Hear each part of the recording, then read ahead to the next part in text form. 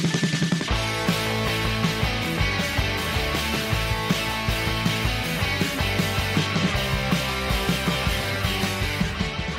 everybody, welcome back to another episode of The Drive-In. I'm your host, Aaron Lopez, and I am back after a week off. Apologize for missing last week.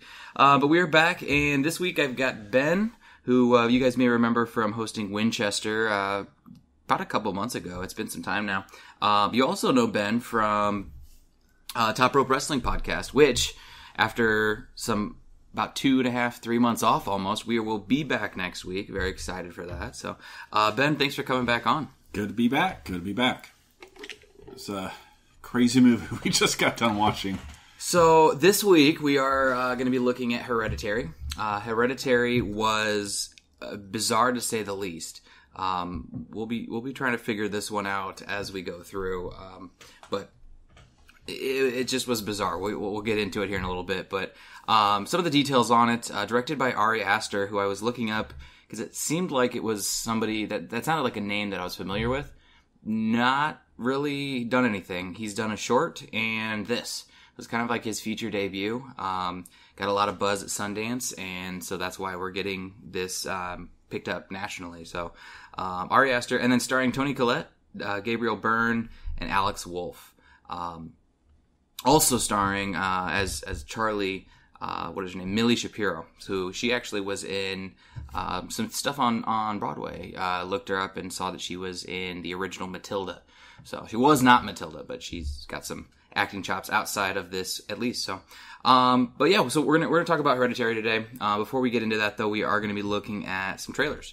So let's see what we had this week, and I'm actually pretty happy with it. We had seven trailers.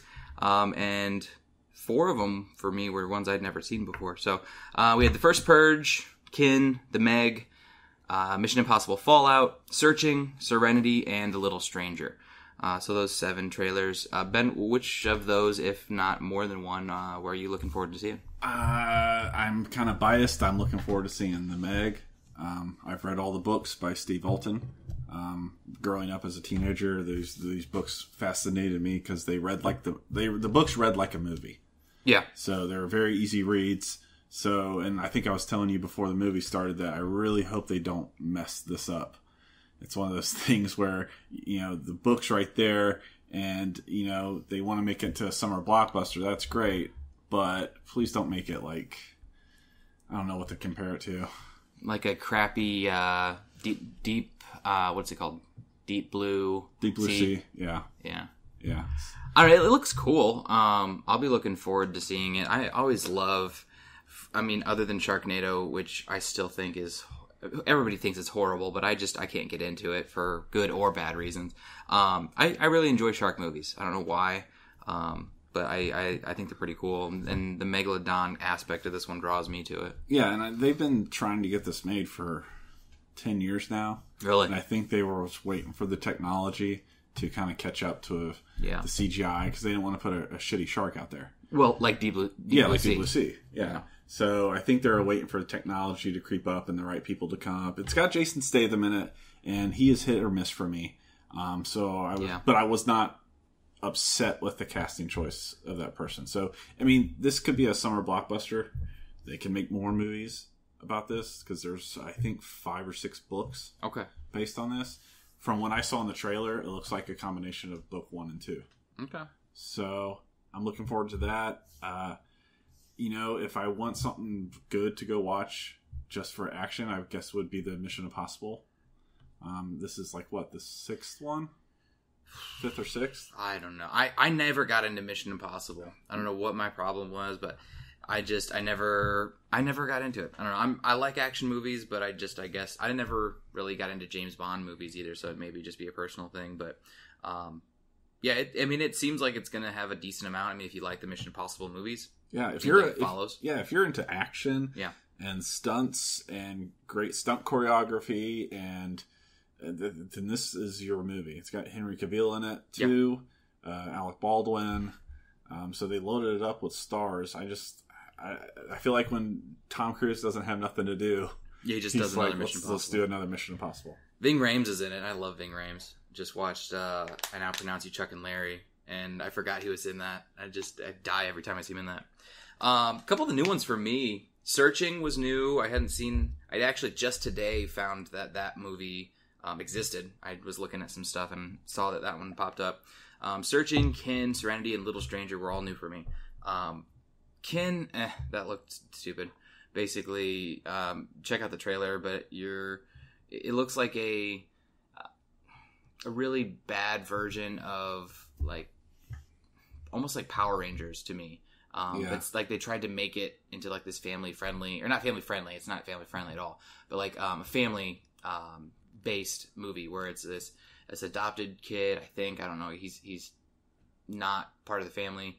And his older brother gets out of jail, and then he finds a gun from an alien race or something, and then protects people with it, and doesn't protect. I don't know. It didn't look interesting.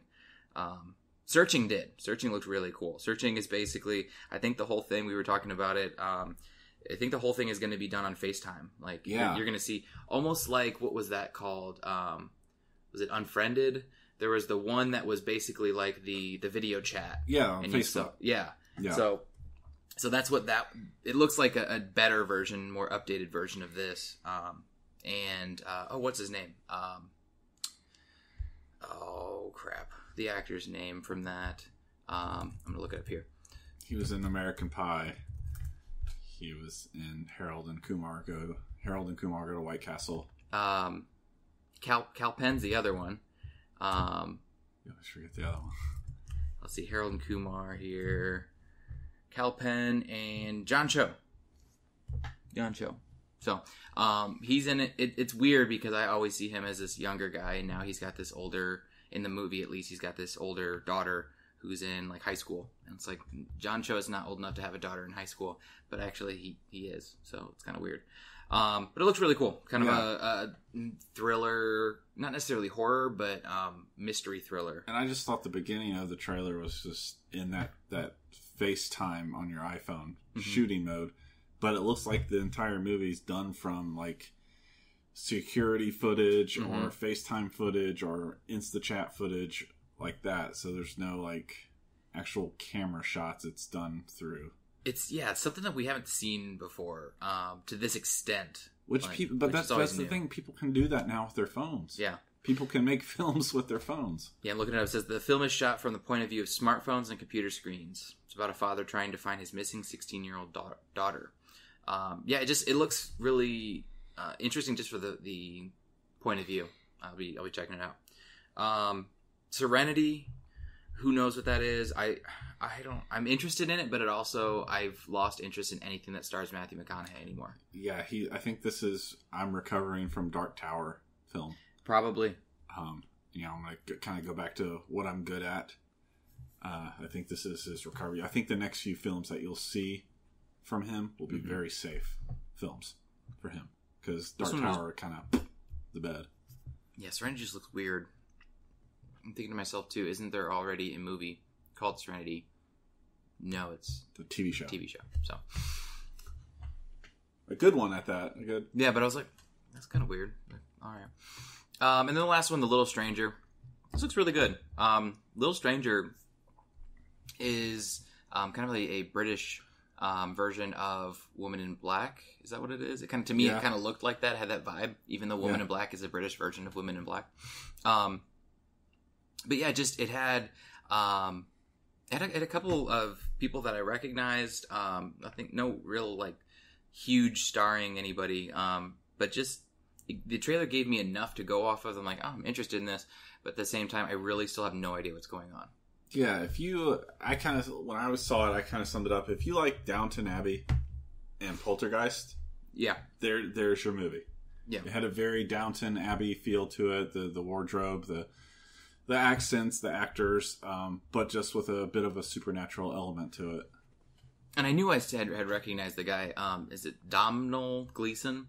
The guy who he is in The Force Awakens. He plays the major villain. Yeah. Well, not in just Force Awakens. General Hux. He's General Hux in the new Star Wars series. So he looks like a kind of a leading man in this. And I'm excited to see what he does. He's a cool actor. Trying trying to see. Oh, he was in Peter Rabbit too. That's unfortunate. Okay, so Little Stranger coming out. They are finishing that one up, and that should be out here in a couple months. But yeah, so let's jump into it because I'm still processing, and I want to see what we can potentially come out with in this discussion on Hereditary. So our spoiler-free summary is when the matriarch of the Graham family passes away, her daughter's family begins to unravel cryptic and increasingly terrifying secrets about their ancestry. That is probably as much as we can give you, spoiler-free, because there's just so much to go off of, and all these little things that happen throughout the movie are not necessarily spoilers, but they are by the end. So we'll leave it at that. This film had a lot of buzz going in. Like, it built up a lot of buzz real fast. Yes. And then all of a sudden you saw, I've been seeing commercials for it everywhere on every channel. Mm-hmm. And sometimes, it's hard for a movie to meet the buzz. Mm-hmm. So does this one? I guess that's what we're going to talk about, but there's a lot of buzz out there about this coming out of Sundance. Yes. It was Harold. It was they thought it was astonishing out of Sundance. The director did a great job. He wrote and directed this. Mm-hmm. Well, and for me, I remember when I went and saw A Quiet Place. This was one of the trailers for it, and I'd seen it that day, I think it was. So the trailer for Hereditary came out within a week or so of Quiet Place coming out. So it's only been about a couple months, but in those 2 months, it went from being like, oh, this could be a really good scary movie to this is one of the best scary movies of the past 15 years. Mm-hmm. People are saying all these different things about it. So be interested to see what we come out with. So we will give you guys that opportunity to pause right now. You're going to want to see this one just at least to try to figure out what happened. But we'll give you the opportunity because we are going to go into some spoilers. So now is the chance to pause. All right. We are now with only the people who have seen Hereditary because they were really not that interested in Ocean's 8. Or they went and saw it too. But they're here to see what we have to say. Or they're just interested in hearing you and I talk. So let's get to it. What are you thinking right now overall? We don't have to jump right into the first elements of the plot. We can just kind of overall figure it out. I don't know what the hell we just watched. Like it had so much to it, mm-hmm. and it was this we were talking about before, like this slow, dreading, impending something that we're going towards the end of the film, and it didn't let up. It was just like a never-ending roller coaster of loops and drops, and not a lot of jump-out scares. I don't like that stuff because I feel like that's cheap. There really were not many of them. But, even the build-up, they had a handful of build-ups to jump-outs, but they didn't do it. They didn't go down that. No. They actually respected the script mm-hmm. and the direction of the director. A lot of long shots, one camera angle shots mm-hmm. to build tension. And you see that in a lot of more classic horror movies. Mm-hmm. I'm glad they didn't just want to go like, oh, this is a good place for a jump out scare, which was one of our big criticisms of Winchester. It was cheap. Yeah, it was just like, oh, we got to put one here, got to put one here. Yeah. This was like nerve-wracking. There was no letting go. I think for me, the biggest thing with this is, like you said, there were these long drawn-out scenes or shots. For me, it starts. One of the motifs of this is the dollhouse, or just the aspect of a doll, which were all diorama model. Yeah, and that made its way into a lot of the movie. There were a lot of times where you would see people, specifically Peter, the teenage son, where he would look like he was frozen. Like he would just be. You'd get a 15-second shot of him barely moving. Maybe a tear building in his eye, or him slowly starting to react facially, but very subtle and slow, almost to the point as if it was a little bit of this doll situation. It was really weird, very well done, very unsettling, and I think that was, for me, if I give this movie in a word, it's unsettling, uncomfortable. It is very unsettling, uncomfortable. Even that first shot, the first thing that pops up on the screen is the obituary. Mm-hmm. I liked how they did it. It wasn't like a caption. It looked in red like an obituary. Mm-hmm. And then they go into this shot of a model, and then he zooms in, and the model fades into what's we know as and that's life. cool. So yeah, the movie starts with this obituary, essentially just talking about the death of Ellen Graham, which is the grandmother. We find out very shortly, and we see this room filled with these models. We find out very quickly that the mother is creates them. She is being commissioned to create these for this art gallery. And this was, for me, it wasn't necessarily the cool aspect of how it looked, almost like we were now in the dollhouse. Mm-hmm. But the fact that like they had to take a room and then make a scale model of it and everything had to be in place for this to work. And that was a long really shot cool. too. It was just almost like it never stopped, and all of a sudden you're in the real life. Yeah, Dad walks into the room, and you really don't see the shift between the model and real life. It's seamless. It's really, really cool. Really well done. And so the first thing that we see is this. Well, that's something too I want to see. Did you catch anything with those models in that opening scene? Because I think they gave away a couple things in that opening like pan. I was looking to see because I was like, this is kind of weird, and I always thought like what I thought was going to happen is that it was all fake. Because I knew that dolls and models were in this, so I wasn't really sure what to expect with the movie.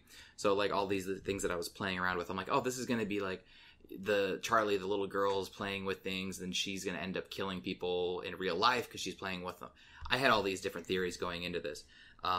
So I thought, actually, okay, what's going on in these dioramas right now? Because I want to see, what was going on.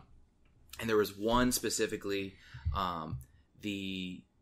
where the living room was on the bottom of this model, you see something on the floor of where the living room is, and there's tables knocked over or chairs knocked over. I missed that. And I was like, that's weird. And then when it happened later and you see the dead body on the floor and you have all the chairs and everything knocked over when Peter's looking, I was like, oh, they're giving away half the movie without really giving you anything.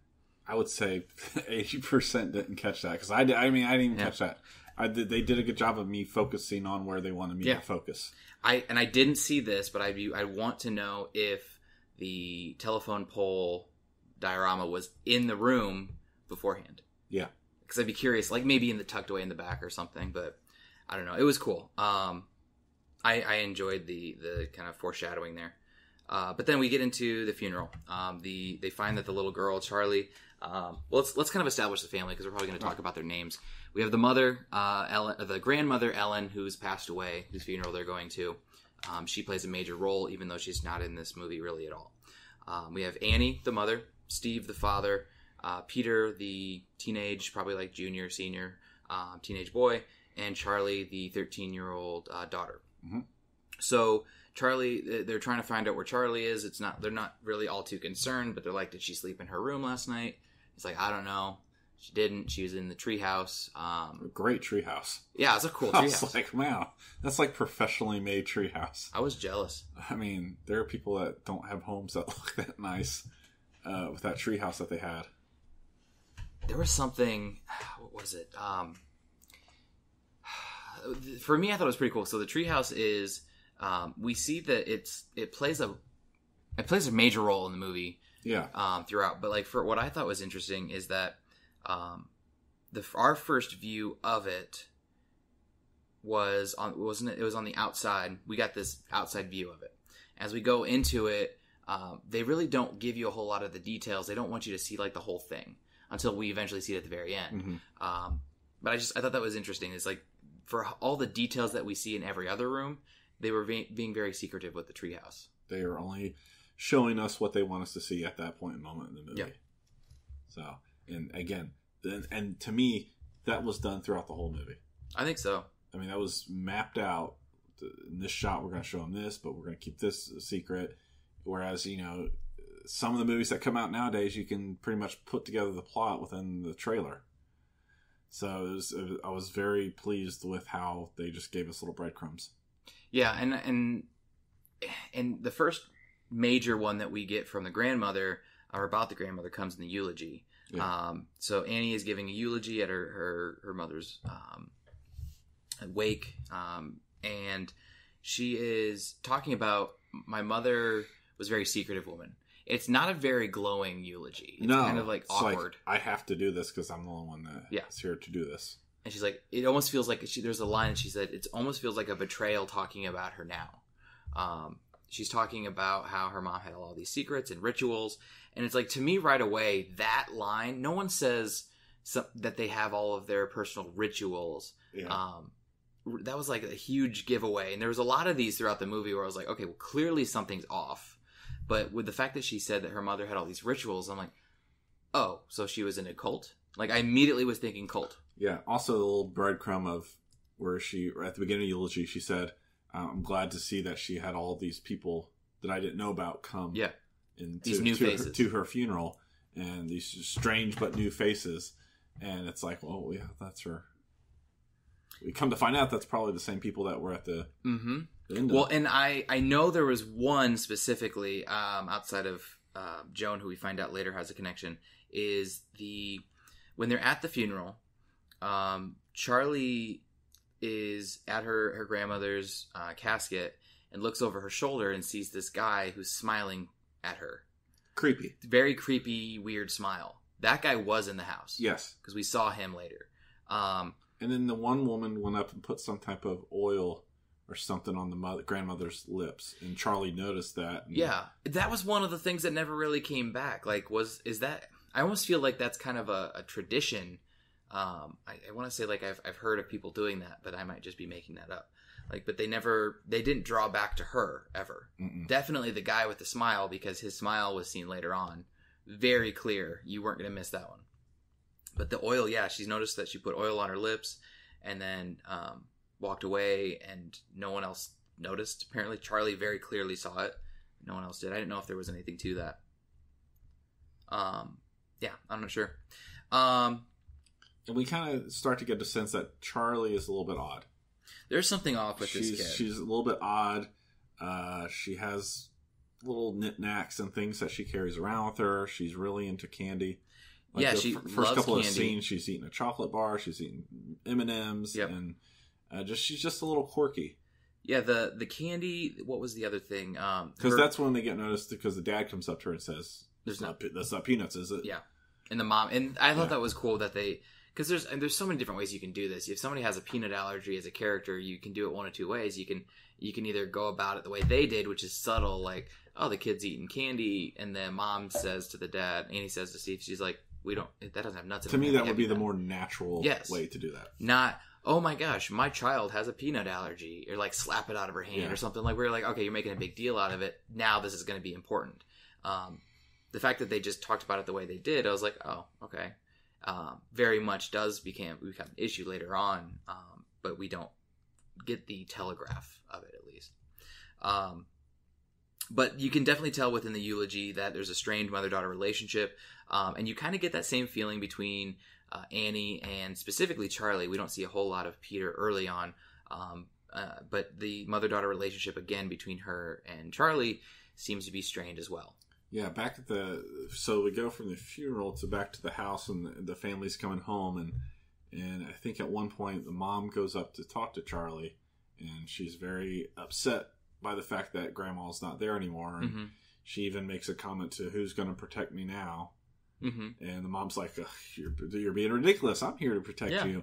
And so you kind of get a sense that in the eulogy, there's a strain between the grandmother and the mom. And then later, a few minutes later, you get this idea of like, okay, obviously that child was the grandmother's favorite. Obviously that child looked more towards the grandmother than the actual mom as a figurehead. So there's this weird family dynamic going on. Again, Charlie's just a little bit strange with her way of dealing with things and her communication with her parents. It's kind of weird. Yeah, and I don't want to sound insensitive to this situation if this is something with the actress, but it seemed like she had burns on her face, or some sort of deformity. And I actually looked it up to see, and I don't really see that on the actor. It's Millie Shapiro. I see like that she may have something with her face, but it really seemed like in the movie it was like drawn out, like her cheeks had some like scars or something weird with her face. But they never really went into that. That was never seen. I don't know. I'm looking at pictures of her now, and she doesn't seem to have anything major going on. But then you see the bags under her eyes. It almost looks like she's wearing some sort of prosthetic within the movie. Yeah. She's different looking. Yeah. We were just having this conversation. Both of the kids don't look nothing like... I mean, I could kind of stretch Charlie and the mom looking similar. Yeah. Similar facial features or facial structures. Charlie seems to have a little bit of a family resemblance, but Peter looks nothing. Like, he almost looks of Indian descent, or, something Middle Eastern almost. The actor Alex Wolff, but it doesn't seem to show anywhere else in the in his family. I'm looking to see if there's anything. No, he's born in New York, but he definitely has at least some features that kind of resemble somebody at least from the Middle East, and darker complexion, darker facial features. But you're not going to get that out of Gabriel Byrne. Yeah. You could hear his thick Irish accent throughout most of this film. So that was, I mean, if I'm going to have any issue with this movie, it's the fact that I didn't buy that was actually their son. Yeah. I mean, that was weird to be like, that's actually something you're upset about. But to me, there were a couple times where I'm like, okay, so when are we going to find out that he was adopted? Or like, when are we going to find out? Because it was very clear as the movie progressed that, okay, he's important to something, as is Charlie. All these members of the family are very important. But it just didn't seem believable that he was actually... he did a wonderful job. Yeah. Perfect for the role, but the family setup just didn't seem completely believable. So they get done. We'll keep going on here. So the family comes home from the funeral. Everybody's in a weird mood. Yeah, as they would be. The mother the grandma died in the house. We find that out in the obituary. Passed away in her daughter Annie's house. So the mom died in that house. It's the first time after everything has gone on that they can come. They're back. The grandma has been buried, and they're going to try to go on with their lives at this point. Very quickly, though, we find out that the grave has been vandalized. It'd been like less than a week later, and they say that it had been desecrated. The husband gets the phone call, Steve. Mm-hmm. He decides not to tell his wife, Annie, because he's worried about her emotional state. And that makes sense. And, that's what I hope a good husband would do, that he's going to deal with this. That way she doesn't have to. Like I said, it's only been about a week. Yeah. Let's not forget about right after she talked to Charlie, she went up to her mom's room or her room. No, it was mom's room. I'm not sure if it was her mom's room. It looked almost like her workspace. Yeah, but that's where the boxes were. Okay. The workspace. And she was just kind of going through some of her stuff and was looking at some things. And so, she found this note. And this note was very cryptic, but it was basically a note to her and her family. Talking about, basically, to sum it up, that sacrifices will be made, but the rewards will be plentiful. Like this will all work out. But she apologized for things not being great, but it'll work out. Yeah, sacrifices will be made, but things will work out in the end. And so she's kind of feeds into what she was given during the eulogy, and more secrets. And I thought that, this is one of the more goosebumpy parts of the movie right here, was when she stood up and just kind of heard a noise and looked over in the corner, and it was very well staged or lit, or however you want to CGI'd, however they did it. But you see an apparition of us. When she turned the light off. Yeah. And then she went back and she looked over, and then right in the corner. It was, just staring at her. It didn't move. It didn't, make a scary face. It was just watching her. And you could only see about half of it. Because some of it had kind of faded into the darkness of the room. Yeah. It was like if somebody was standing in the corner of a room, you knew they were there. You could see them, but you couldn't tell every feature of them. Yeah. You knew that person was there. But she could make it out that it was her mother. Yeah. Oh, and at this point, this was the first scary moment, I think, in general. Yeah. There'd been some unease here and there with some of the situations, but this is the first time that we actually had something off-putting that you really didn't have an explanation for.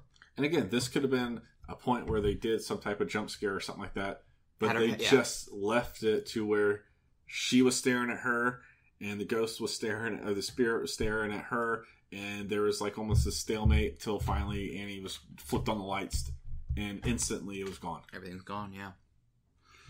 Yeah. They did this a couple times. They had the almost the apparition look, and I thought it was well done. It was uneasy. There's that uncomfortable. You just don't necessarily know how to react to it. Hell, some of us may have even seen some of these things before. Well, we hear a lot of times where people have just recently passed away and family members see what they believe to see apparitions and see a loved one right before they die or something like that. So it kind of made, to me, that's what I was thinking when I was seeing it. Like, oh, she's still here, or Well, and for me, because it was that, and then what was the other? There was another moment right after, almost right after, she goes into her room, and the husband's in there, and they're kind of talking a little bit, and then it goes over and it shows Peter going to bed. The father goes in and says goodnight to him. How are you doing? You doing all right? And he's like, yeah, it's fine. So he goes to bed, and then we see a shot from outside, kind of in the treehouse area, into Peter's room, because Peter is he goes and he's like smoking. Yeah. He blows the smoke outside the room, and then you see breath coming from almost like from where the camera was. The only one that saw I saw that. Okay. So my question is, who do you think that was? Because at this point, everybody is in the house. There's nothing weird going on. So we're giving spoiler. Like this is. Oh yeah, we're way back. We're past we're way past that. So if they're still listening at this point, you're an idiot. You have seen it. I believe it was one of the cult members. Okay. Yeah, I can see that because don't they're you looking remember? For him. I mean, I know this is literally probably the next scene or two, but when Annie went outside when Charlie was following that light, and she was out in that field, and her mom came and got her. It's like, what are you doing out here without your shoes on? She was watching somebody across the way because they live in this very secluded, wooded area. It's a beautiful beautiful house that they picked for it. Because on the outside the house looks very modern, but on the inside it's got these big hallways and wooden staircases and door frames. This older woman, was burning something and sitting and doing some type of meditation. So that led me to believe that that it was a cult member. Well, and that was the thing too, is I almost thought that she was seeing her grandma. Yeah. We talked about this before we started, and I thought it was her grandma. In the field? Yeah, in the field where there was the fire and something was burning. Because it was an older woman, white hair, and we hadn't seen anybody else with white hair in it yet. True. So, but I don't know, because she had, and that was also too when Charlie was following the light. So something was going to happen. The light comes into play a few times. It was weird, and we don't know. Nothing ever continued with the burning of anything out in the field. There was nothing specifically brought back. There was no callback to that. It was just one of those weird moments that just help build up the awkwardness, the tension of the movie, I think. Yeah. Shortly after this, the mom says she's going out to a movie, and this is kind of an excuse she uses often, apparently, because it comes back later that Steve, her husband, says, oh, you're going out to all these movies, and you are the one who did all these bad things. So she uses this excuse quite often. But at this point, she's going out to a support group. And this is important because we get a lot of secrets, clues, and this is where a lot of the debate for the whole movie can come into play. We get a lot of the family history of the Graham family. It's a grieving support group for people that have lost loved ones. Yeah, grieving or something. And she's very hesitant about going in. Yes, and even when she's there, she goes to talk once and then stops and then goes into it again. Man, does she unload. Oh, yes. She does it a couple times. Where she's very hesitant to speak or to act out on things, but when she does, it is she lets dumping. Open. Yes. Yeah. I thought that was... Yeah, that scene did give us a lot of information. That was a very clever way, I think, not involving the family, but just complete strangers. Yeah. And sometimes it's the best way is to talk to complete strangers and just unload your issues. And it's here where we kind of get a sense of the family background and her relationship with her mother. Mm-hmm. And then we find out that she had a brother who, she talks about how her dad died from starvation. Yeah, because he was schizophrenic. Because he was, schizophrenic. And he starved himself to death. Then we find out that her mom, the grandmother that just died, had a dissociative identity disorder, multiple personality disorder. Mm-hmm. And then we find out that her brother was also schizophrenic, and he ended up killing himself because he believed that the mother was trying to put somebody in him. Yeah, he had said that he was trying to put people in him. Yeah. Yeah, so, it was in the suicide note. Within a span of 5 minutes, we get this really dark and twisted family background, and it's like, well, that led me to think, well, what's wrong with her? Exactly. Is she the one that just like skips a generation or something like that? Exactly. When every single person in the family has a major mental disorder, there's something. And so that was one of the things that came out of that for me. The other was when she was talking about when she kept it from her mother that she had a child, and then she's like, I gave her the second. Yeah. That was really weird the way she phrased that. She's like, I gave her the second child because I felt so guilty for not telling her. And so that's where you start to see so now the mother had something to do, at least partially, with how involved the grandma was with Charlie. But she even set up to the point where the grandma was wanting to breastfeed the second child, Charlie. Yeah. And it's like, well, that's a little much. Yeah, it's a little much. And doesn't that scene end when she comes home and there's a diorama showing that? One of her models. No. That scene, that diorama was right after you saw the apparition. Okay. She was she was not comfortable. She looked over, she saw it, she turned it around, then walked out the door and shut the door. Yeah. One thing I think needs to be pointed out, because they make mention, there's several times they make mention this in the movie, is that a lot of these dioramas or these models that she's creating, which look beautiful, very detailed, are things that are happening or have happened in her life. Yeah. She had one of her mother in a hospice dying. She had one, I believe she was building of the funeral. Mm-hmm. She had one of a preschool. One of a preschool, and the one that you just mentioned was her with the baby Charlie in her arms, and the mother coming in looking all haggard and reaching out to her and having her breasts exposed as if she wanted to breastfeed him. Yeah, it's creepy. It was very unsettling. You could tell there was something off with the family. Every situation that got brought out was just unsettling. There was a lot of things going on. We'd mentioned that there were some things weird with Charlie. That the thing that really showed her off, and it played a big role, was her click. Yeah, she did like the TikTok clicking noise with your tongue, and she did this, and we didn't know why. It kind of gave me the impression that she also had some sort of a mental disorder or something, like she was a little schizophrenic or there was a little bit something going on there. But we still, they never truly answered why she did that, but she did it a lot. She drew and she clicked. And it was, to the family, that was normal. Yeah. That was just like, she's normal. That's Charlie being Charlie. Well, the first time we hear it is it was when the mother's giving the eulogy. Yeah. And I was like, that's a weird sound. And then you see it's coming from Charlie. Yeah. The dad doesn't stop her from clicking, but he stops her from drawing. Yeah. Which was kind of weird. Which, I have a 4-year-old. Ticks and stuff is a natural part of a child. Usually they come and go. But that was very... It made it seem like the family was used to it. Yeah. Like that's just what she does, and we were fine with it, and we support her and all that. Yeah. And it was one of those things where there's something weird with the family that there's just an acceptance to. They turn a blind eye.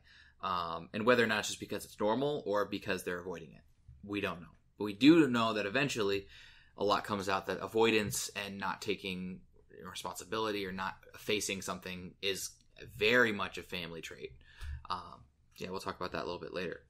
The next thing I have is the party, but that seems a little too far. I would also, I think this is about the point we start seeing about every 20 to 30 minutes of the film, they start showing words written on different parts of the wall in the house. And words that are not actual words. Yeah, words are more like occult-like, religious type words, just scribbled onto basically just the walls of the wallpaper. Yeah, there's the first one I remembered because it said Satan in it. It was Satany, Satony, and I was like trying to like play it backwards or things like that. And I was like thinking of things, and nothing jumped out to me. And I was just like, there was all of these. You saw him come up. That was the first one. Then there was another one in Peter's room, and then 2 showed up later in the workroom. Yeah, yeah. And then there was a couple others later, even too, and I can't remember. But it was they started just showing it to you, not explaining it, but saying, "Oh yeah, that's there." So yeah, I think that now we can go to the party. At school, you start to see that Peter is really into pot. He has a pothead. He is a pothead. He's got some friends. One, with the first text message says, you smoke a bowl later, and he's like, yeah. So there's that, and then you have later on it shows that he grabs some off of his desk, and he's trying to go to this party, and it's supposed to be this huge party. Yeah. So he tells his mom, he tries to get the car from his mom, saying, "Hey, can I get one of the cars tonight?" Fibs a little bit, Says it's a school party, yeah, like a barbecue. And mom's like, "Oh yeah, I guess that's fine. Take your sister." But she also doesn't completely buy him because she's pushing me. You got a drink? You got a drink? At that point, I know I'm a bit of ways removed from high school, but at that point, I'm like, yeah, there may be some drinking involved. So it's probably best if I don't take my 13-year-old sister to a high school party. And the fact that she keeps asking, "Are you going to drink?" but then insists that she takes the Charlie along, I thought that was weird. It just, if you had any worry if your kid was going to drink at a party or a gathering, let them take the other. You don't think the younger one, who apparently was a freshman. I think at least kind of you got that. 13 seems a little young though. Junior high, because she said so she's young. I'll take your sister. And she didn't even want to go. She didn't. She's like, "No, I'm fine. No, I'm okay." And the mom's like, "Nope, go." Which again is a little breadcrumb. Yep. We'll get to the whole of that later. But then also too, it was weird because I think, it was clear that there was something off with Charlie, but I think that there was at least at very minimum a social awkwardness. She did not connect. She did not have the social characteristics to really make friends. She had no friends. Almost like if she had Asperger's or something like that. Yeah. Or some type of attention deficit or disorder or something. Yeah. You felt that. And then all like the mom pushing her, you need to hang out with other kids your age. Yeah. So there were little, like, again, these little hints that they were dropping that something was off with this kid. But again, it was kind of weird that they never just came out and said it, or at least gave you a larger hint. You know what we just missed? Is that when she was at school. Oh, yeah. Well, that's important. And that is very important. That is very important. So, I think it's a couple scenes before this party. Mm-hmm.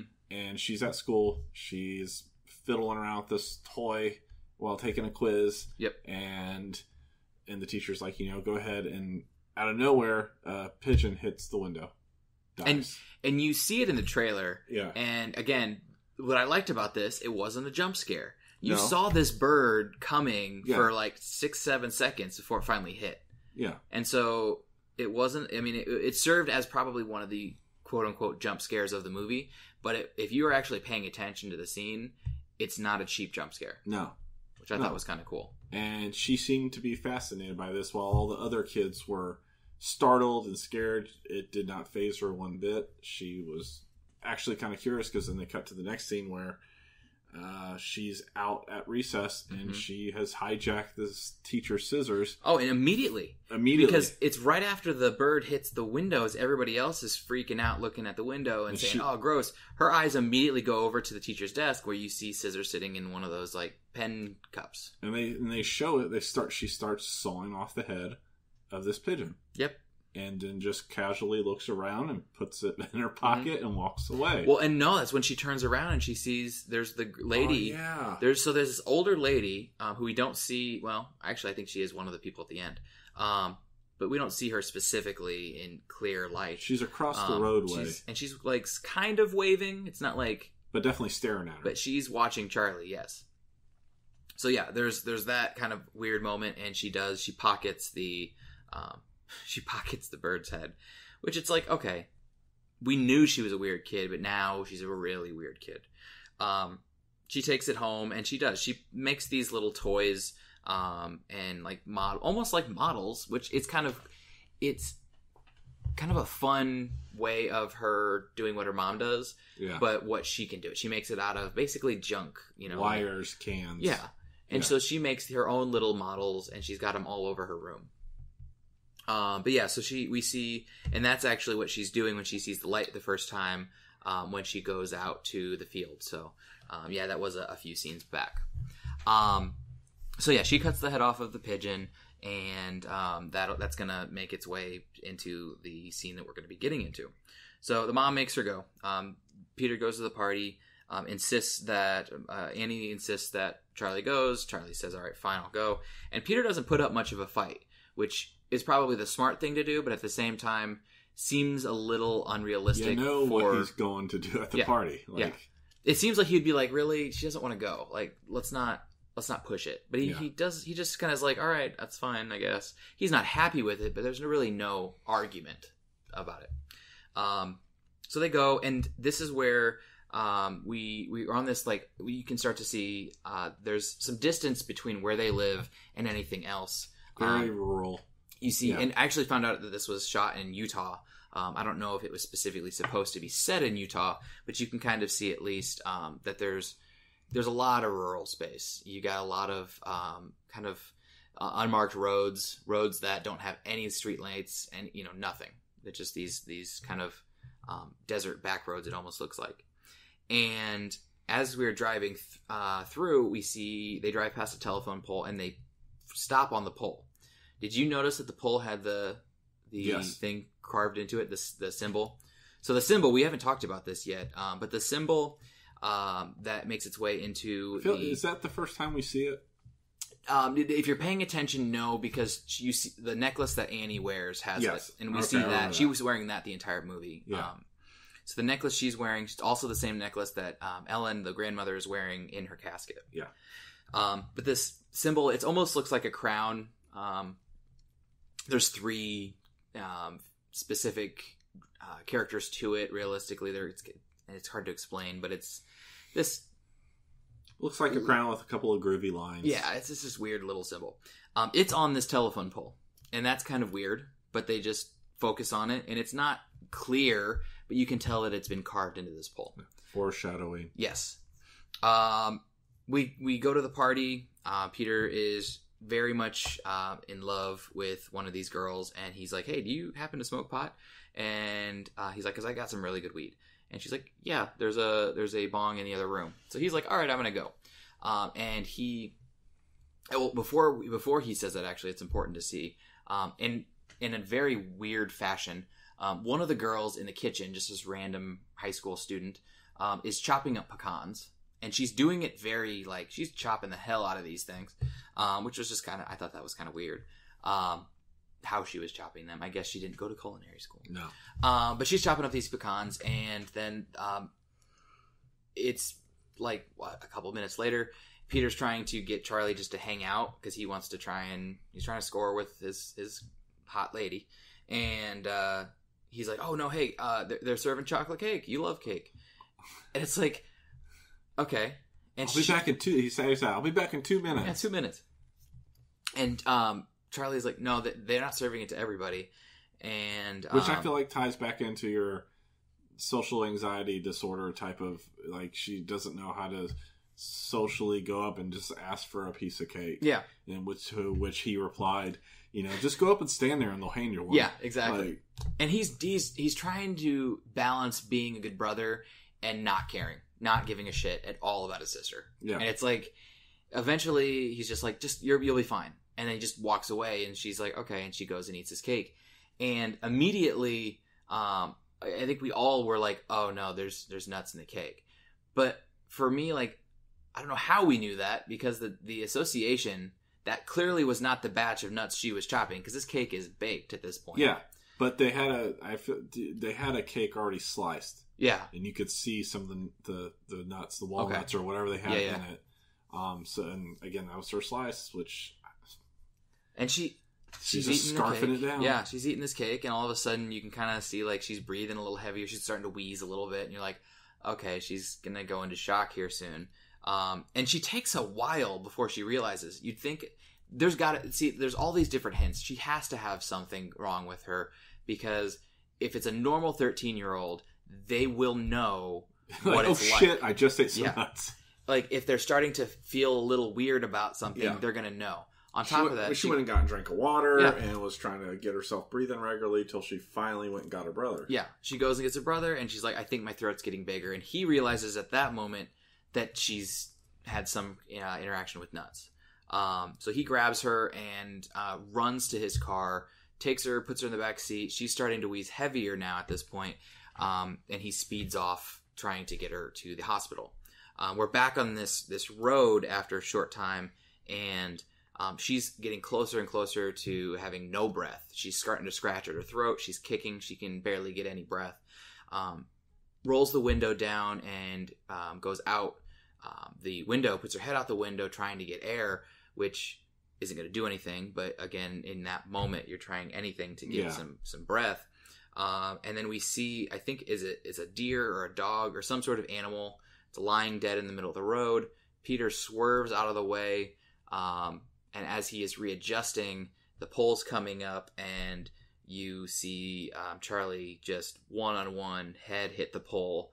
And they didn't really show you what happened. You just see her head hit the pole. Yeah. And that was it. And then I would like to know if that was CGI'd or practically done. Yeah. Because usually you can tell. Yeah. I couldn't tell. I don't know if that was they actually used a dummy or it was CGI done, because it looked super real, and it was you didn't see the head splatter, you didn't see flying off into the air. It was just like boom, off the head goes, and then the body just kind of slumps down into the car. Yeah, it's sitting there. And this to me was probably the most like impactful scene of the whole movie. There were a few moments where you're like, oh, this is heavy or this is rough. But it's like the next 2 or 3 minutes, but specifically what happens after that, where you see Peter sitting in the car, and he's sitting there, his mouth is open slightly, and you see tears starting to collect in his eyes, and he like starts to look in his rearview mirror, and then like takes his eyes back, and he won't look in it. He like starts to, and then he decides he doesn't want to, and he almost like he starts to say like, hey, are you okay? Or something. He goes to say something. Yeah. Very, very traumatic. Oh, yeah. He is like in shock. This is the only questionable series of events for me throughout the film. Okay. The fact, what you just say, and then he just drives off, and then he comes home, and he walks in the house. Yep. And you can hear his parents talking in the bedroom like, oh, the kids are home. That's great. They're home. Yeah. And instead of going in there and saying, hey, guys, some bad shit has happened, he goes to bed. Well, does he? He goes and lays down. I don't think he slept. Yeah, I don't think he slept either. And then all of a sudden it's morning, and you hear the mom in the back. The camera is like just a long shot focused on him. Yep. His eyes are wide open. Wide awake, still traumatized. And you hear the mom in the background saying, I'm going to go to the store. And you hear her walk in the house, you hear footsteps, and then she opens the car door and... Screaming. That's the only... I don't understand what their reasoning was. I guess besides being just so traumatically, smacked in the face that he just couldn't deal with any of it. Because he didn't even go back to collect his sister's head. No, he just drove away and came home and didn't go to his parents, or I don't know. I think there's to me there were two reasons for that. One, exactly what had happened was so traumatic to him. He was trying to save her life, and in trying to save her life, he killed her. Clearly not his fault, but it doesn't matter in a situation like that. I think the other aspect of it is what we find out later is that no one in the family takes responsibility for the things that are going on. And so I don't think he could have if he goes and tells his family what happened, there's more of this idea of, we lose a lot of the disassociation between cause and effect in the family. So I think, specifically as far as the script goes, I think that's why. As far as a real person, I think that he was just so much in shock, and I don't think Peter ever truly recovered. I don't think he ever got out of that shock. No, because he's so slow to react to everything. Because if you're looking at it from the point of he is like so deep into shock that he is just going through the rest of the series of events of, okay, well, that just happened. Now I'm going to drive home because I got to get home. When I get home, I got to go to bed. So it's almost like he was just like going through the motions of what he was originally supposed to be doing. And this is a very traumatic situation because the mom, then we hear her crying, and she's like just besides herself. We see her in her room, literally just can't control herself. Toni Collette did a phenomenal job of this, portraying the emotions. You hear her saying, "Oh, I just want to die. I can't. It hurts so bad. I can't take it. I just want to die." And I was holding my wife's hand. That was rough the whole time because I looked over at her and I could see her kind of tearing up and just really, because it's super powerful. And I mean, death is hard, but then when you introduce children to it, it's like, and oh gosh, she kept screaming, I just don't want to die now. I just want to die now. Yeah. And well, and then here we have to add some unsettling nature to it, is that we pan from where she and Steve are like collapsing on the floor of their bedroom into the hallway, and Peter's just standing in the hallway. Very stone-faced, again, just no reaction, no emotion, and he's standing there. And then we progress to the funeral, the actual burial, where they're lowering the casket, and again she is losing it and everybody else is very stone-faced, just very solemn at what they're doing there. And then we see the next major aspect of it is that we see Annie saying that she's going to go to the support group again. Or sorry, she said the movies. She's going to go to see the movies. And she drives up to the support group. Because she's having a hard time dealing with this. Yeah. She is. It's one thing with her mom at the beginning of the film. It kind of felt like she was like, well, that's done. Yeah. But, to lose a child up to the point where she wasn't even sleeping in the same bed. Like, she was going out to that treehouse. Yeah, she wouldn't sleep. She was not sleeping in bed anymore. She was going out to that treehouse that her daughter had spent all that time in to sleep. Just wasn't acting normal. Well, and actually, the family is very shattered at this point. Oh yeah. It seems like it's just a matter of time before everything else falls apart for them. They didn't seem to be the strongest unit to begin with, and actually, so I misspoke earlier. So before we see her go to the support group, we see Peter come home after having almost like a bad reaction to some weed. Yeah. He's underneath the bleachers with some friends, and he starts saying like something along the lines of he feels like he's having a reaction to something. He's getting short of breath.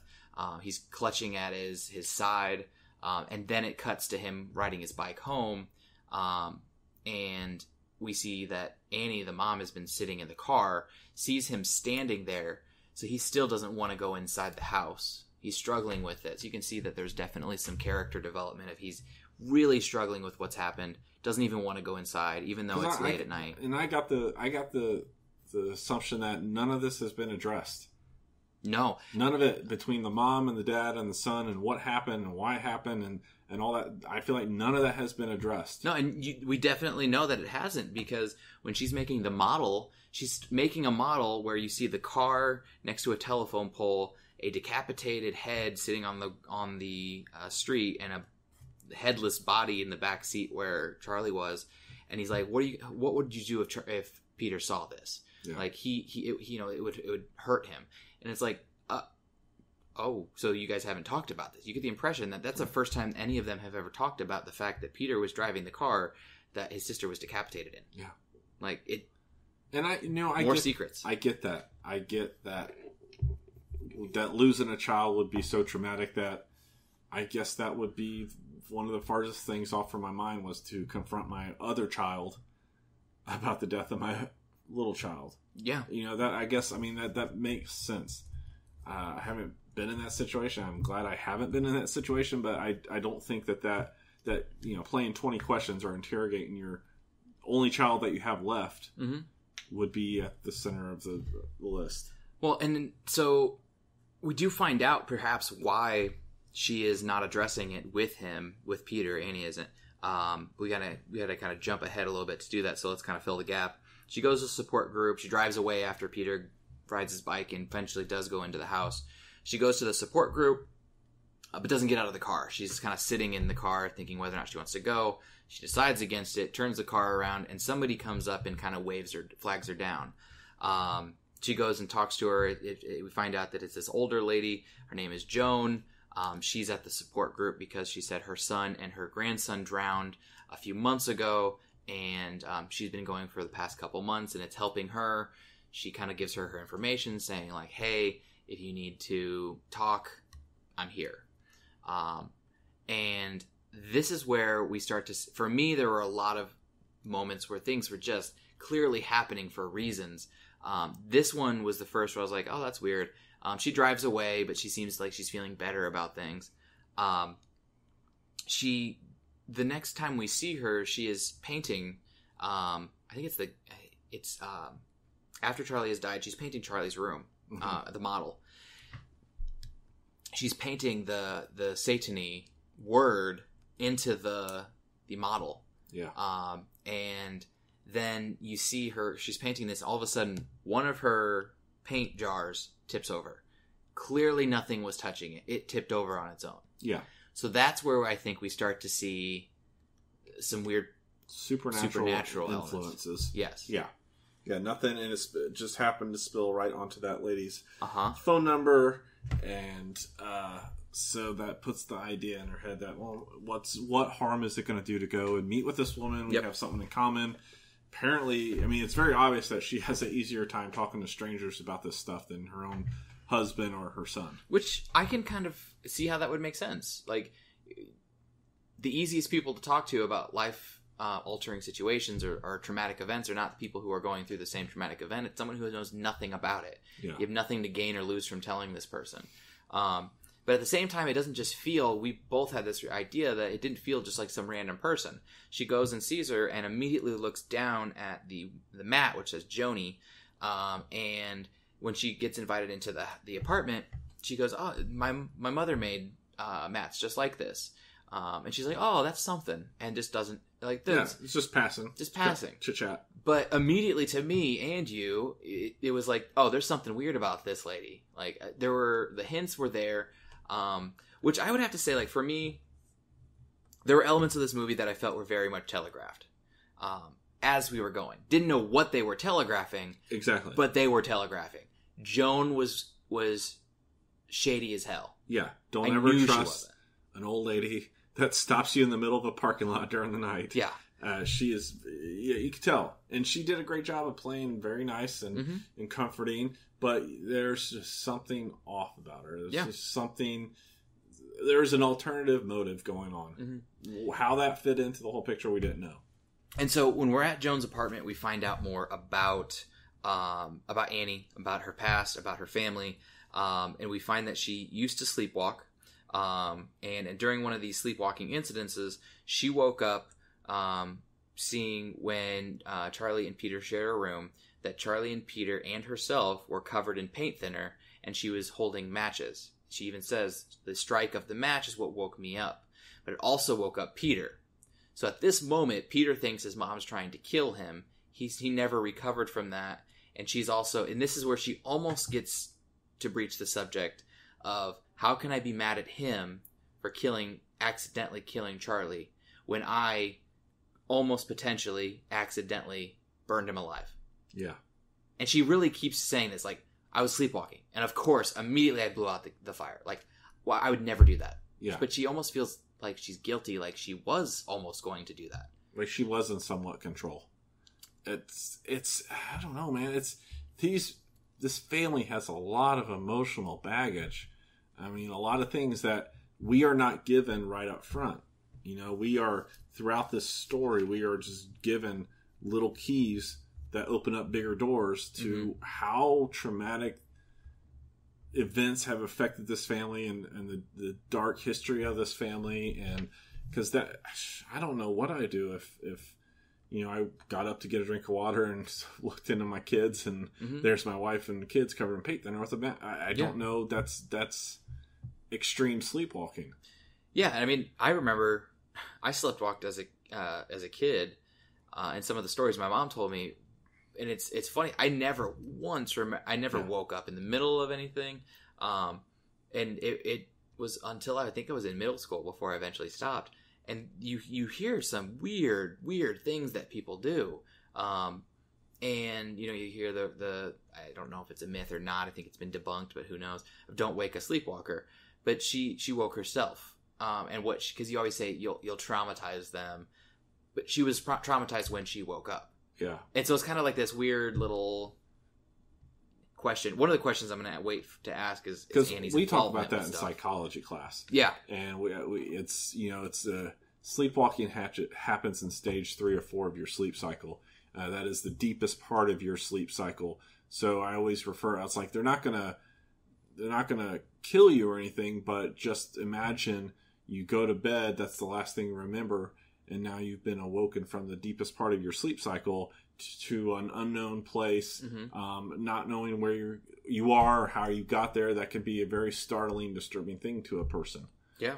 So, that was very weird. That I don't know. And she made very clear that, well, it doesn't happen anymore. Yeah, I don't do that anymore. I'd have to start time. If that happened, I'd have to start tying my wife down to the bed for a fear of my kids' life. I mean, that would be a very... Well, and she was even saying, I could never convince him otherwise. So he didn't trust her anymore. So it's definitely a trust issue there. Well, that's all been shattered now that he killed his sister. Yeah. And so now, so the family unit is breaking apart. So at this point, we see this is Annie is back and working on things. She goes to the art store, and she comes out of the art store, and this is sometime later, but she comes out of the art store, and she looks over, and she's like, oh, hey, and it's Joan. It's Joan. Jones. And what Joan is doing in the parking lot is she's putting, looks like chalkboards into the backseat of her car. In the trunk of her car. She is just so excited to see her. She's excited. She's in a good mood. Yeah. And so she explains to Annie that she's going to think it's crazy. She wouldn't believe it if it was someone else telling her. But at someone had told her, hey, there's a medium that you need to come and see. And I'm trying to take care of this and just get her involved with this. She's like, I don't want to go. And she's like, oh no, there's skeptics coming. There's scientists coming. You need to come to this. So Joan's trying to then convince Annie to go through this seance, go to this medium, or at least come back to her apartment so she can explain it further. And this actually reminds me of something that we never talked about. There was a very small moment where you see the door of their house, and in the mail slot, very focused shot. Yeah, you see slot. The mail's in the slot, and all of a sudden, an additional piece gets added to it, and it's talking about seances, mediums. Call this number. I think it was Joan. It had to have been Joan. Had to have been Joan. But she goes back to her apartment, and we get this like weird vibe of, okay, well, we're gonna basically, she's gonna do a seance. Yeah, Joan's gonna do a seance. She's got the candles. She's got everything you need to do for a seance. I don't think Anne's quite convinced. Oh no, but she's doing it to amuse Joan. Yeah, because I feel like she thinks that they have somewhat of a connection. Yeah, because it's somebody who understands her, somebody she can open up to. She feels comfortable there. So we've got this really, really weird seance scene, but it's pretty much after this seance scene that everything starts to change. So this is a good time for us to take our break. It's probably about halfway through the movie anyways. So let's take a break. Let's all go to the lobby, refill our drinks, go use the bathroom, all that fun stuff, and then we will be back here in a little bit. See what's coming up soon from Eventide. Oprah's Book of the Month Club? Please. We've got something much better in store for you. Let's talk about books. The energy is right. I got a candle going. It feels good. Every Monday morning, Jessica Gillen sits down and talks with you about the very best in books and literature. Murder on the Orient Express. The Strange Case of the Alchemist's Daughter. The Cruel Prince. It's The Bookseller. Every Monday morning, brought to you by Eventide Entertainment. If there's one thing that's true about wrestling fans, it's how much they like to talk about wrestling. Join Aaron Lopez and Ben Norsworthy for the Top Rope Wrestling Podcast. Let's get ready to rumble! Tune in every episode and be ringside as these two break down all of the big matches in the world of professional wrestling. Brought to you by Eventide Entertainment.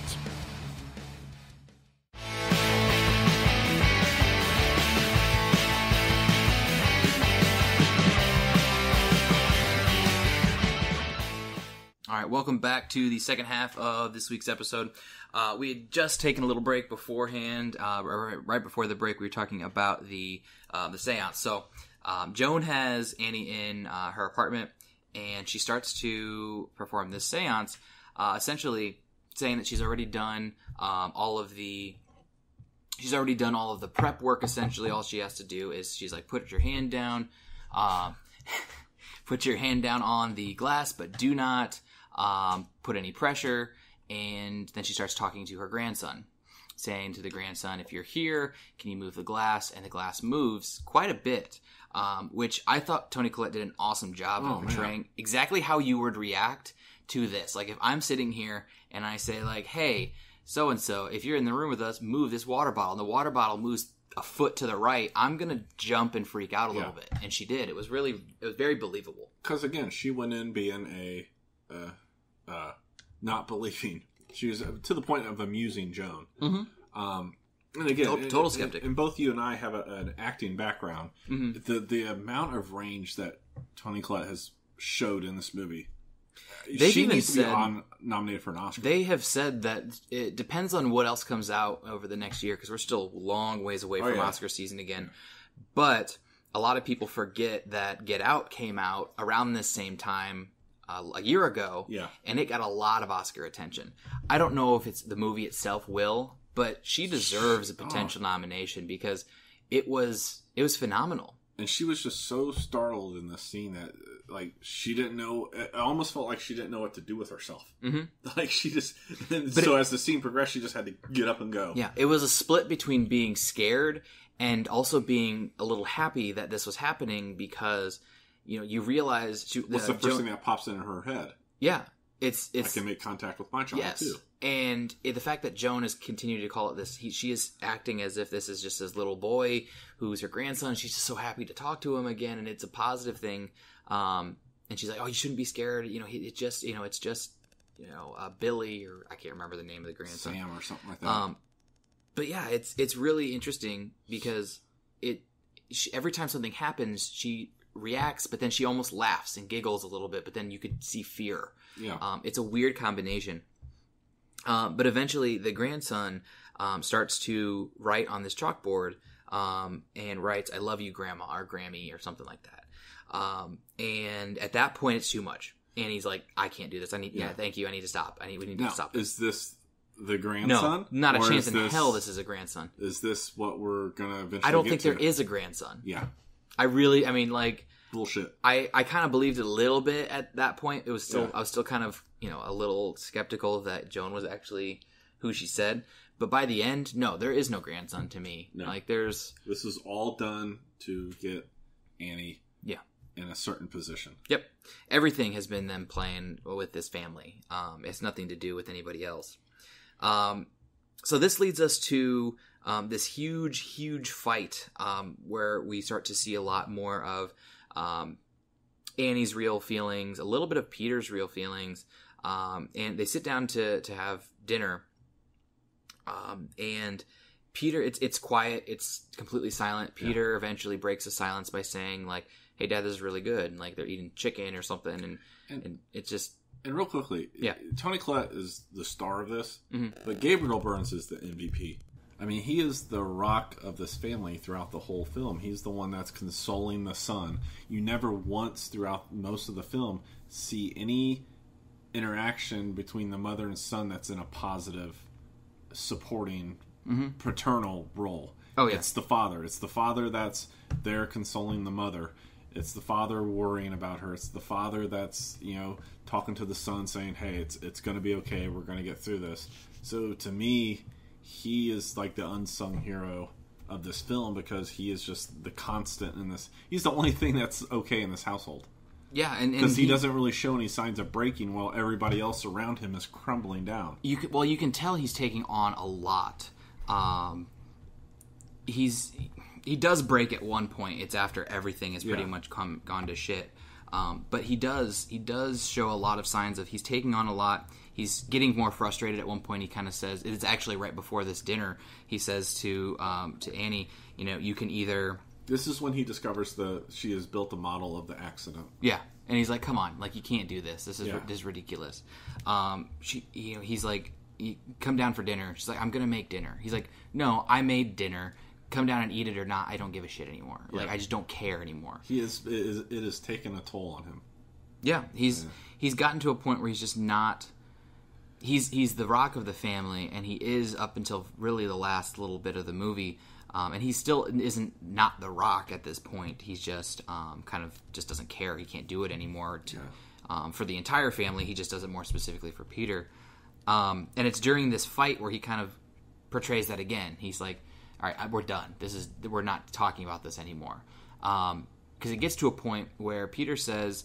Mom, are you okay? And she's got the shittiest look on her face. Yeah. While he's the boy, because they're sitting across from each other, and he's sitting there eating the chicken, and he makes the casual comment to his dad, hey, Dad, this is pretty good. And she has just got this nasty, disdain look on her face. She's pissed. Want him to pretty much choke on that chicken. Yeah, and it's after he says, are you okay? She starts like, well, why would I not be okay? Like, and it's like they're toying about. No one's really trying to say anything. Yeah. And it builds up and builds up to them kind of just being kind of passive aggressive until Peter says, well, just fucking say it. And then she snaps. She's like, don't you cuss at me. Never curse at me. I'm your mother and this and that. And then she unloads. This is an intense monologue. Yes, this is a very intense monologue. To which point I almost thought that she was dreaming it. Because to the extent of both Steve and Peter aren't saying a word. They were taking it. Peter has literally stopped moving. Yeah. His mouth is open a little bit again. He's in one of those trances. And I almost thought like she just snapped on everybody and he didn't actually say anything to her. But again, it didn't play out that way. But she talks about how no one in the family ever takes responsibility. He's like, your sister is dead. She's gone. And I know it was an accident. And I know you miss her. And I know you loved her. And I wish I could take this pain away from you. And I wish I could do this and protect you. But I can't. And she even says, but you could have at least said you were sorry. Yeah. So again, no one has even addressed the fact that he was driving the car, that he did this. You still, it's like, yes, we have 2 injuries. Let's deal with this broken leg, but let's not. You're forgetting about the gaping gunshot wound, exactly, and you're bleeding out, and you're not even addressing that because it's almost like through half of the part of this movie, I almost like, is she forgetting that she does have another child? Oh yeah. Yes, he was involved in this horrific thing, this accident, which it's what it was, but it's like she's forgotten about him. Yeah. And it's like, yes, it would be a hard pill to swallow, but eventually, as a parent, I would have to go to my other child like, I need to know that you're okay. Mm-hmm. I'm not okay, you're not okay, but we have to get through. I mean, that's a normal family dynamic, but this is not a normal family dynamic because of all the history. And it's after this fight that we get a lot more family history, and we get a little bit more of this weird aspect of the film. So she goes on this big rant, and she sits back down at the table. Yep. And he makes the comment, is this where you're going to go? He makes the comment of, well, I know that I was there with her when I was driving. He says, what about you? But what about you? Mm-hmm. And she gets this shitty look on her face, and she's like, what do you mean? She said, "Oh yeah," because he says that Charlie didn't want to go that night. You made her. So basically, flipping it of saying, "Yeah, I didn't say I'm sorry, but you didn't either for making her go. She would never have even been in the car with me that night had you not forced her to leave the house." Yeah. And so we start to see this. I mean, she stands up and she's just like, "All right, I'm done." because the father, Steve, says the dad has we to are break done. it up. So she goes to bed. Which he did a really good job of portraying that, because every once in a while they would cut to his picture and he's just sitting there like biting his lip, like how much longer should I let this go on? He's the ref in a hockey fight. Yeah. He's like, they need to kick each other's asses for a little bit to get better. Because and this get some is of this probably out. the most communication they've had since the child's death. I'd even Yelling say at each other. since Charlie was born, because after that it was a little weird. They said, they definitely since the death. So he's letting them duke it out a bit. Such a hard position to be in. Yeah, and there are times where you can tell, like, he's like, oh, that one hit below the belt, but he's not going to say anything. It's not until they've both accused each other of being the reason why Charlie has died that he finally steps in and says, okay, we're done. It's almost I'm like not a listening to this grievance intervention. Mm-hmm. It's like, some harsh things are going to be said, but that's the only way to get it out. And that's the only communication that's happening between this family right now, because she's not communicating to the husband. She's not communicating to the son. Mm-hmm. She is just dealing with... She's boxed herself off. Only person she's communicating with is Joan. Joan. She goes to bed, Annie does, and she wakes up. She can't go to sleep. Real quickly, you know what the last thing I like about that scene? Yeah. Is they pan out. She walks off, they pan out, and Gabriel Burns is sitting there, and the son's sitting there, and Gabriel Burns just kind of reaches over and pats him on the arm a little bit, like, "Hey, it's going to be okay. I'm here for you." And then and this is just the little things I appreciate in films. He cuts a piece of chicken and goes to almost eat it, and just like everything that just happened was so painful and disturbing that, like, he almost bites the chicken and then he just can't eat. Can't eat it. It's like I've lost my appetite. Yeah. I appreciate those little things that they put in. No, I saw that too. I like that. There's a lot of little subtle nuances that just portray reality. Yeah, they just could have pulled back and left them sitting there or patting him on the arm or whatever, and there's a cut. But it's like that was so hard to deal with that he totally lost his appetite. Yeah, I think that it's going to be an interesting. It's going to be an interesting Oscar season next year for many reasons, but I really feel like they may potentially get a little bit of attention just because of how well it was done. The fact that Get Out actually got so many nominations and won a handful, I really think that it could, and because of those little things that you mentioned, it could get some attention. I think it deserves it at this point in the season. It's about time. They're for years the Academy has not really looked at the horror genre outside of Silence of the Lambs. Yeah. I mean, the Silence of the Lambs would probably be the last one. That there's not all. There are few among few, but certain horror films out there. There are performances out there that should be looked at. Yeah. I mean, Get Out is a great example. And definitely could be one of them. So as Annie tries to sleep, she rolls over a couple times and finally closes her eyes and opens them one more time to see a couple of ants on her pillow. Which we have seen ants before. The last time we saw ants, they were covering Charlie's decapitated head on the side of the road. That was practical. Yeah, that looked great. Yeah, it was very well done. Because it was almost like, did it feel like that they made that scene feel like the next day or the day later? Because half of her face was already... Yeah, it had been... Well, it had been a day or so. Yeah. At the same time, though, too, if you have no blood coming to a body part, it's going to start to decompose fairly quickly. There's nothing giving it life. There's nothing. Yeah. So the decomposition is probably pretty quick. Because part of it didn't look like her. Yeah. It was very disformed. Yeah. So she sees ants. She goes and she sees ants on her blanket, and then actually sees a lot of them coming in through the crack of in the window. And so she starts to follow them, and she follows them into Peter's room. At which point she sees Peter completely covered, almost, and has ants coming out his eyes, his mouth, everything. Disturbing. Very disturbing sequence. And she starts to scream without any sound coming out, and then we hear Peter saying, "Mom, what's wrong?" And she's standing at the foot of his bed. He's sitting up, and she was sleepwalking and dreaming the whole thing. And all those memories that Peter had traumatized as a child starts flooding back into his mind that, oh shit, she's doing this again. And he asks her, he's like, why are you afraid of me? Like, why are you so afraid of me? Like, what is wrong? Why can't we have a normal relationship? And she's like, I never wanted to be your mother. And then immediately grabs her face, like, why did I just say that? And the floodgates come open. We start to find out some more things about this family history, about how she tried to have a miscarriage. She didn't want to be a mother. She was afraid of being a mother. And a lot of it is because she didn't have a good mother as an influence. She didn't know how to be a mother. All of that could be tied back to her mom. Yeah. She said she tried everything to miscarry. Nothing worked, and she's glad it didn't.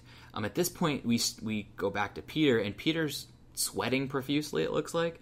And then we go back to Annie, and then I realized, okay, it's not sweat. I thought he was. And she looks like she has just been hit with a gallon of water. And so you can start to see, like, oh, this is another dream.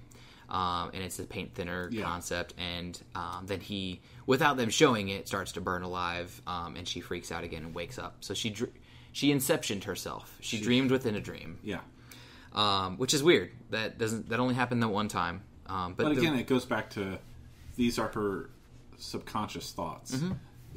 that for me, I was like you just said, why the hell is she saying that? Yeah. Like, you just scared the shit out of your son, and then all of a sudden, like, I didn't really want to have you. Well, and this is the moment where I start to wonder, because she is saying and doing these things, is that when she sleptwalked to all those years ago with the paint thinner scene that we talked about earlier, was she really sleepwalking? Like, I think, like, maybe she was, but at the same time, I think there's a little bit to it where she also potentially didn't want to be a mom.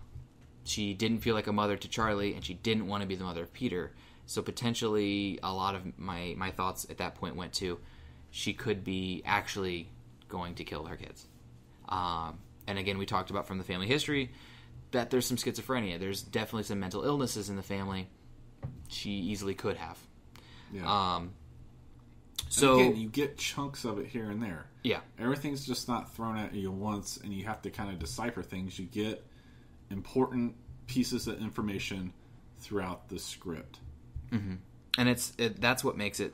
You just unlock another door, and you keep going deeper and deeper into the rabbit hole. Yeah. So at this point, we see her. It's actually, she's woken up now, and she is in her bathroom, speaking a different language. She is performing her seance, she's starting to, at least. The next thing we see is she is over top of Peter. She's kind of like waking him up. She's like, "Hey, I'm really sorry. Can't believe I said all those things." She goes and she tells him, "Wake up! I can fix this. We're gonna be okay." Yeah. Runs to Steve, says the same thing, pulls him downstairs. At which point you see that she has a candle set up. Yeah. Yep. She's got the whole candle set up. She's got. She had the book. She had the sketchbook. Yeah, Charlie's sketchbook. Yeah, she had the little black sketchbook, and which kind of surprised me because I think this plays on a little bit of how the whole entire situation was wearing on Steve. Yeah, because he was not receptive to this. Oh, he thought this was just very receptive throughout. Yeah. Her going and sleeping in the car, or her going and sleeping in the little log house that they built for the kids. Mm-hmm. He's been very supportive. Yeah, he was dealing with it all. And I think this is where he kind of is like, I can't do this shit no more. Yeah, he even says, like, as soon as she mentions something about a seance, he's like, oh, for fuck's sake. Like, he can't do it. He cannot handle it.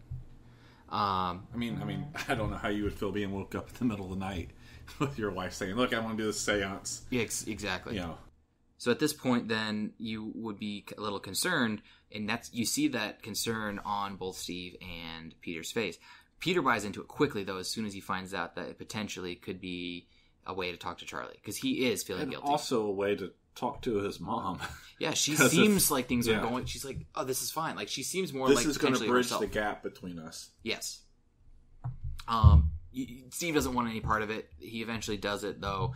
At this point, they all put their hand on it and on the glass, very much like in Jones. And she says, Charlie, if you're here, move the glass just a little bit, and it goes like 3 feet across the table. It almost flies off the table. At which point you see Peter is freaked out. He's not liking this at all. Steve is trying to wrap his mind around it and understand what just happened. At which point she opens up the drawing book, the sketchbook, and asks Charlie to continue doing what she saw her doing earlier. And at this point too, they never showed what was drawn earlier. There's later on where there's all the pictures of Peter, but that's after. But she's expressing to her husband, like, she was doing this like 20 minutes ago. Yeah. But she holds it up and you kind of can see it. It looks like the car. Yeah. It looks like a drawing of a car, and that would be really like dark if they showed that the drawing that she drew was the car she died in. Because that's what it looked like. And I don't know if I just saw something and it looked like a car, and so I'm making that up, but I swear I saw that car, which almost was like a drawing version of the same car that they did it. But at this point, Steve slams the book shut because nothing's happening. He's like, "No, it's not. You're scaring your son. This isn't okay."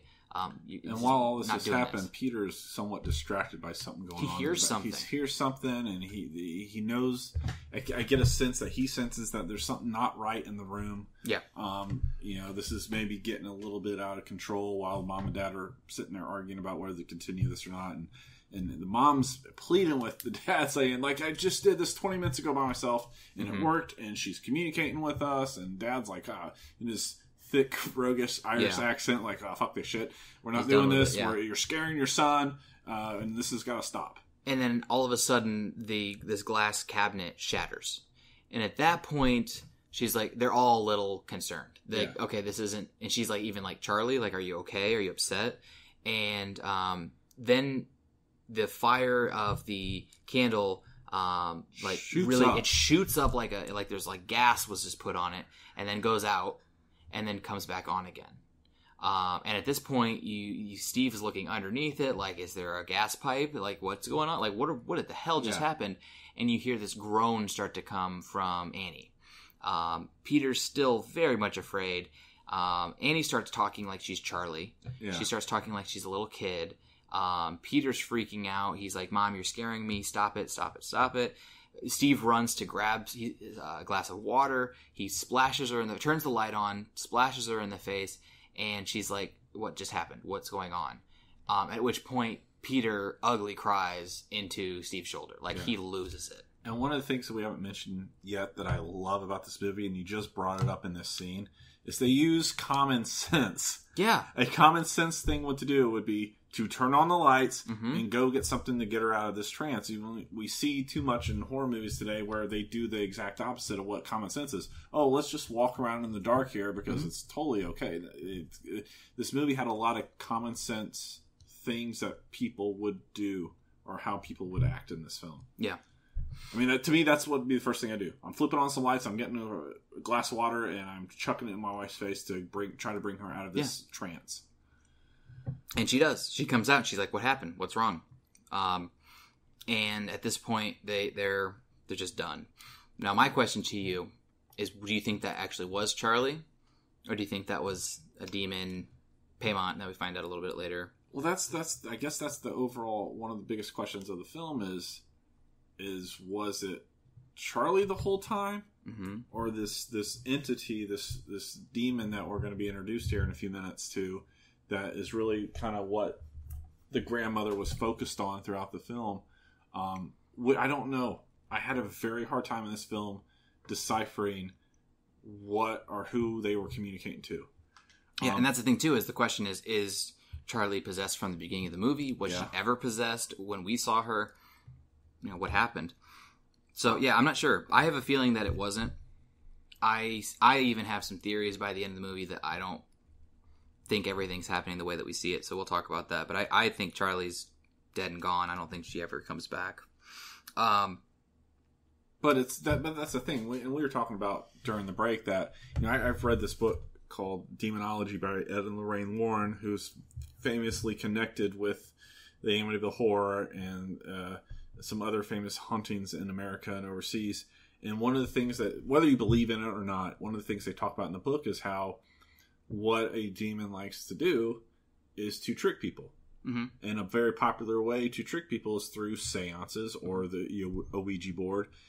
They like to trick people into thinking that, oh, we're contacting this loved one. I'm contacting Charlie. Charlie just moved this glass across the table. You're pretty much, in his case, he was saying in the book that you're inviting this entity into your home. Which begs the question, was that entity already there with all the writings of the words on the walls that we see throughout the house? Yeah, and with the potential cult aspects of it, like had they been there before? This is something that the grandmother conjured up. I don't know. I have trouble figuring out that. Well, and it's after this moment with this seance at the Graham family home, things start to get weird for everybody. More specifically, you see Peter at school. I think it's the next day or within a couple days. And he's out of it. He's tired. He's lost it. Like, again, all of these horrible things have happened. Mentally and emotionally, he's gone. I would feel like a responsible parent would have, like, my kid's not going to come back to school for a few weeks. We need to get away or something. We're going through something. Because he looks like shit. Yeah. He has been through the ringer several times. And this is where you see, if you've seen the trailer, you've seen this specific moment. But it's when Peter looks into he sees the light first off. And he looks over into the reflection of this glass cabinet and he sees himself, but smiling. And he's not smiling. At that point, he freaks out and stands up because he's scared. And he goes out and he says he has to go to the bathroom. His dad then comes and picks him up because the mom has decided that she is not going to, or the dad says, hey, do you know who just called me, saying that they are afraid, in tears? And she says, Charlie? And he's like, what? No, Peter. Yeah. Peter called me. He's afraid something is following him and is threatening him. At which point, he's making it seem like it's her fault. She's upset. She hangs up.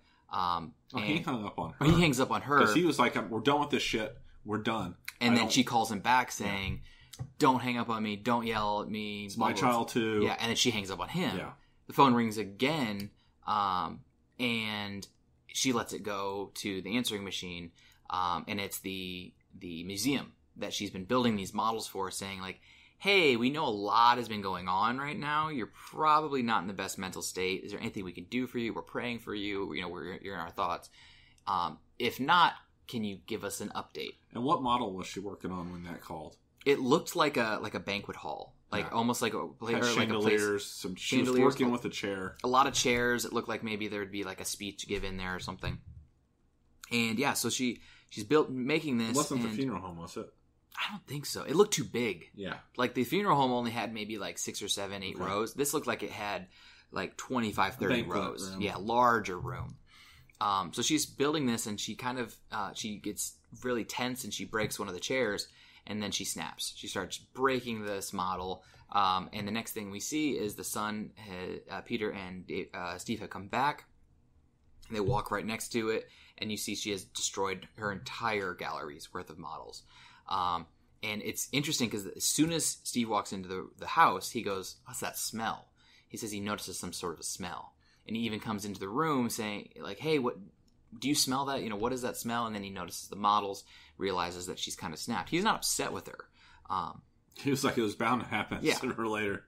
He kind of realizes that he definitely it was fine. Because every time that there was some type of emotional outburst or event going on, she would go back to her work. Mm-hmm. She was constantly of her avoiding. Yeah. She would go back to the work.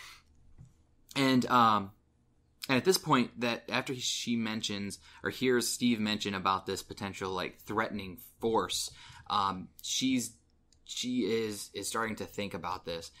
It's after she starts hearing these sketching sounds. She goes up to Charlie's room and sees something is drawing and flipping the pages and drawing in this sketchbook. That she finally like goes up, grabs it, and goes to the fire to burn it.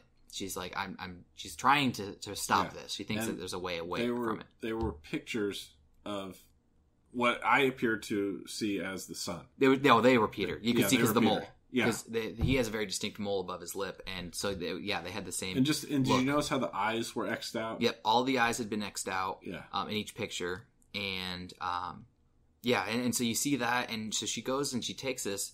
She goes to put it, and she decides that she's going to put it in the fire, but she's reserved. She's not sure she wants to because it was her daughter's sketchbook, and she feels like it's her only connection still to Charlie. But she eventually throws it into the fire, and as soon as it catches fire, so does Annie. Like her arm catches fire, and the bigger the fire gets of the sketchbook, the bigger the fire gets on her arm. So she takes this to believe, as she says later, hey, I'm connected to this. It's as I should be because I'm the one who said it. She's like, I made a deal with this thing now, whatever it is, and I'm sorry, and she's trying to apologize for it later on. We'll get to that in a little bit. But she eventually pulls it out, puts out the fire, and realizes that it's not going to be that easy. She can't just be done with it. Which then leads her to... She goes back to Jones. Yeah, she goes back to Jones. I need some help. Banging on the door. Joan, I got to talk to you. Joan's not home. We know where Joan's at. Joan's at school. We'll be seeing her in a little bit. But we do see the inside view of the house, of her apartment. It kind of pans from the door through the hallway into the table where they had their conversation. Several candles lit. A lot of candles, a lot of sheets kind of hung up, and on the table, a triangle like carved into the table with Peter's picture in the middle. So some sort of a demonic ritual that has happened with Peter there as the central force. So then we go back to Peter, and Peter is in the kind of the courtyard. Yeah, it's kind of this outdoor area. There's kids playing soccer and eating lunch and just kind of hanging out. And she starts hearing someone yelling her name, or yelling his name, and saying, what'd she say? I didn't get where this... I didn't understand how this scene... So what was she doing? She was trying to... that's what it was. I expel you. She was trying to expel Peter from his own body. Because at this point, remember, we very shortly after this, once Annie leaves Jones, she goes back home, she starts looking through her mother's stuff. Mm-hmm. And that's where she starts to see the connection of Joan knew her mother. She's got one of those old school 1980s picture albums where you put the picture in and you put the laminate over top of it. And there are several pictures of her mom and Joan hanging out together at parties, doing some ritual. Yep. And this is also where within that one of those books she finds out about King Paimon, who is the is this potential we find out one of the rulers of hell. He's one of the kings of hell. And so underneath that, you find out that in order to summon Paimon, you have to find a vulnerable male host. So they have to find He is a male form. Yes. So therefore, it would make sense to have another male form. And that's where I believe Joan was trying to, she thought that he was vulnerable enough. She thought at that moment he was ready to be expelled and have Paimon come back into Peter's body. So I think that's what she was doing. He was very much taken back by this. The next scene is him in his classroom, and he's lost it. I just thought, to me, the way I read that scene, and based on what I've read, that I don't know if the transition of him being possessed had already started, and she was, I don't know, doing some kind of juju magic to get Paimon to inhabit the mom for a little bit to alter the plan. I'm not sure how that... I feel like at some point in the movie that he was starting the process of being taken over. I think so. I mean, they've been playing with him the whole time. He was clearly their end game. Yeah. Peter Which goes back to what she said about, I never let mom near him. I kept him away. And then finally, when Charlie was born, I let her near. And Charlie even says, had said earlier on that Grandma wished I was a boy. Yeah. She's like, oh, why do you say that? Like she's not sure, why she said that. So now we know. So you start to see this kind of weird thing happen again with Peter. He's sitting in the classroom. All of a sudden, he starts feeling uneasy, and you see the lights again. And his hand, he looks like he's having trouble breathing, or like he's like holding his breath and like trying to like put all the blood to his face. Very contorted. Yeah.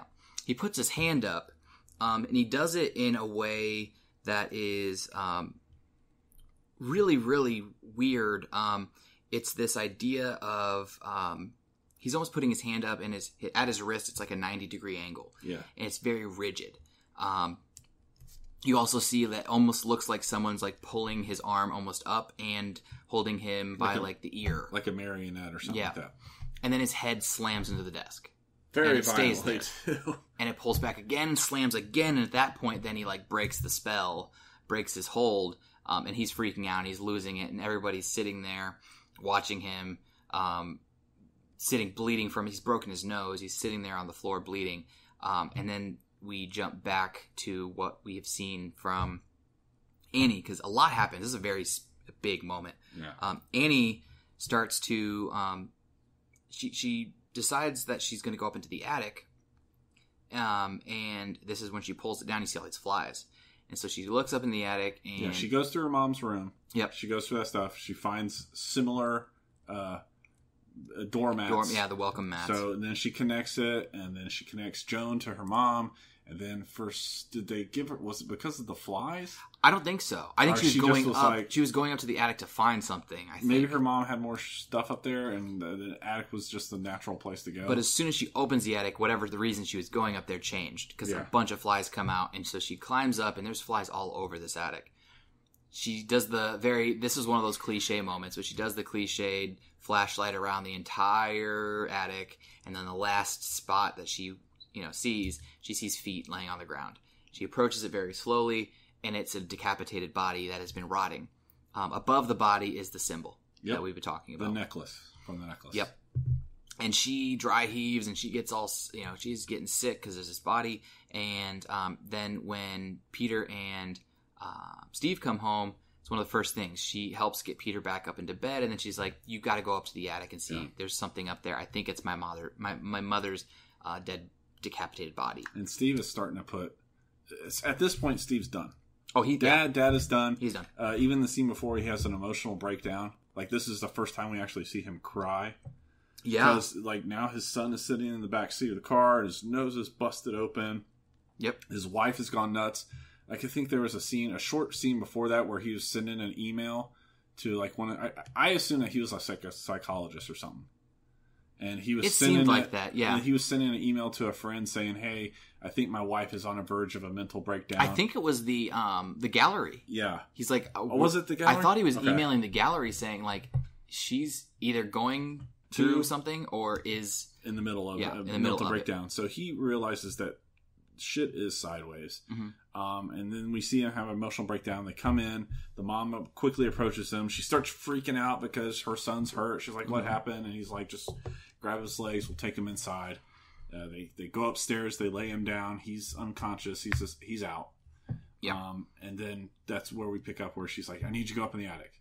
And he's just like, he gives her this look of like, not this shit again. Why? What's in the attic? And so he goes up there. She is going down. She goes down to to start making this fire. And as she's making the fire, you hear him start to scream. Mm-hmm. He comes down the attic's ladder, and he's like, "Why didn't you call the police? What is that up there?" And she's like, "I think it's." She like dumps on him again, saying, "I think that it's my mom's body. I think that Joan, the person I was telling you, she knew my mom. She's showing him the picture book." And so she knows all these new things about her mother. And she's trying to, like, convince him. But on the other hand, I see him in his mind putting together 2 by 2 because he's the one that's been dealing with the cemetery people. Mm-hmm. That the grandmother's grave was desecrated and dug up. And so he's putting 2 to 2 together like, okay, you done gone off the deep end. You're the one that has gone there. And he's like, did you unbury your mom? Did you dig her up? And she's like, "What? What are you talking about?" And at that point, then she finds out that the grave was desecrated. It was clearly not her, at least in my opinion. I think it was the cult. Yeah. And at this point, too, it's important to know that she wouldn't sleepwalk, dude. Yeah, she wouldn't do that. But there's all these little hints. Again, like the room to the grandma's, or the door to the grandma's room was open earlier in the movie. No one knew why it was open. At this point, that's probably because the cult went into the room. The cult was the one watching everybody go to bed, when we saw the breath, by the treehouse. Yeah. There's all these different things that the cult was setting this up. They put the body in the attic, and no one else knew about it. Clearly, Steve didn't, because he was like, "What smells?" So it'd been months since this happened. So you start to see all these things starting to play into it, and so he comes down, but she at this point is saying she thinks that everything is because of the seance. She's like, we invited something into the house. There's some sort of spirit in this house, and the only way of protecting Peter is by burning this book. But if we burn the book, it'll burn me because I'm connected to it. But I'm willing to make this sacrifice because I want to protect my child. Yeah. And she's having this breakdown because she's basically saying goodbye to her husband, saying, you've got to throw this in the fire, because if you don't, Peter's going to die, and you have to, and that's going to kill me. And so he's just like confused, but eventually it seems like he's going to do it just to appease her, whether or not he believes it. And then for me, what I thought at this point in the movie, I thought that she had been possessed, and she was still possessed, and that she was doing this knowing that whoever was trying to burn the book would die. Yeah. So when he put it in there, he would catch on fire, and I was like, oh, then she's going to start like laughing and then go kill Peter or something. Yeah. That violent outburst that Peter had was, I guess you could see that as the demon kind of leaving him. Just being like, okay, we're going to have to find an alternative route to get to this. Yes. Because you're still resisting. Yep. And so, who's the most fragile person in the house? Exactly. So that's what I was thinking. I was along those lines. Steve goes to do it, and he turns around. He's like, I can't. I'm not done. I'm done with this. This is bullshit. Yeah. So she grabs it, and it's like, fine. She's going to kill herself. She's going to take it and throw it in. And immediately, Steve catches on fire. That I didn't understand, why he was the one who caught on fire, other than the fact that it was just the demon maybe messing with him. Well, I mean, the demon's not going to harm the host that he's in. Yeah. So yeah, and as she's freaking out, she's screaming, and then like has this like chill come over her, and then she's got this sinister look on her face. So it's clear to us that she is now repossessed or possessed again, possessed for the first time, whatever it is. She is no longer in her right mind. And even though they don't mention it, or there's no visual aspect to it, didn't you kind of get the feeling that in the background somewhere with lurking was the grandmother? I thought she was there. I think she probably had a lot more to do with it. Yeah. She was just like kind of doing everything. I just felt like she wasn't really mentioned. She wasn't really seen except for that one shot earlier in the film. But I always got this sense that her and that demon were kind of the ones facilitating everything. Yeah, I think so. Yeah, and we don't see the grandma anymore. No. We do. We see her one more time. We'll talk about that in a little bit. No, we see her twice, actually. Anyways. But so Peter wakes up because he's been, like we said, he's knocked out. It's nighttime now. And he wakes up and he looks over and he sees that there's a fire or something, some light in the treehouse. So did you notice this? So whenever the mom would sleep in the treehouse, they had a heater in there, and the heater was this really Santa Claus red, very bright glow that was coming out the window. Very visually, very pretty shot. But it had this very Santa Claus red glow coming from the space heater. This time, Peter wakes up and it is that yellowy, it's like an orange fire glow that you get from a fire or candles. And you can tell that he's a little like, that's different. Yeah. Because there's a couple of times in the film where he would wake up and saw his mom that was sleeping out in the treehouse, because it would be this really bright red glow coming from the treehouse. Yeah, the heater's on, and it was different. And you caught it. I saw you say something about it, but I also did. As soon as we see Peter wake up and he starts to like sit up in bed, you see something. Well, before that, you had. Oh, that's right. He wakes up. What he sees when he wakes up is Charlie. Yes, is in the corner, and he's like, he doesn't know if he's dreaming yet or quite what he's seeing. Yep. And he says, "Charlie," and then Charlie just kind of looks at him, and then you can see the head just kind of lean forward and fall off, and then the head turns into a very nice shot, because you don't see the head hit the floor. You see a ball roll towards him. Yeah, and then he starts screaming, doesn't he? Yeah. And the mom's in there saying, like, hey, what's the matter? What's the matter? And she's like, you were screaming. And what happened after that? I can't remember. I can't remember what happened. I think that's where you go into what the next shot you were going to talk about. Yeah, because he leans up and it's the he wakes up because the head rolls and then he flies backward. He thinks his mom something is grabbing him. Here's the weird thing: is his bed is up against a wall, but there are hands coming through the posts on the headboard and are just choking him. So he's like, "Mom, you were trying to kill me. You were trying, like." Why would you do that? And she's like, no, you can't tell your father. We got things off. That scene happened earlier. Yeah. That's why. Because I was like, wait, that didn't happen. So, no. So the scene we're talking about, sorry guys, is that this movie is very dense. There's a lot of layers to it. So when Peter sees Charlie's head roll the ball and sees that he's getting choked, it actually happened right before, for the first time, Annie went to burn the book. She's like, I know how to fix this, but you can't tell your father what you just told me. So that's when she goes to do that.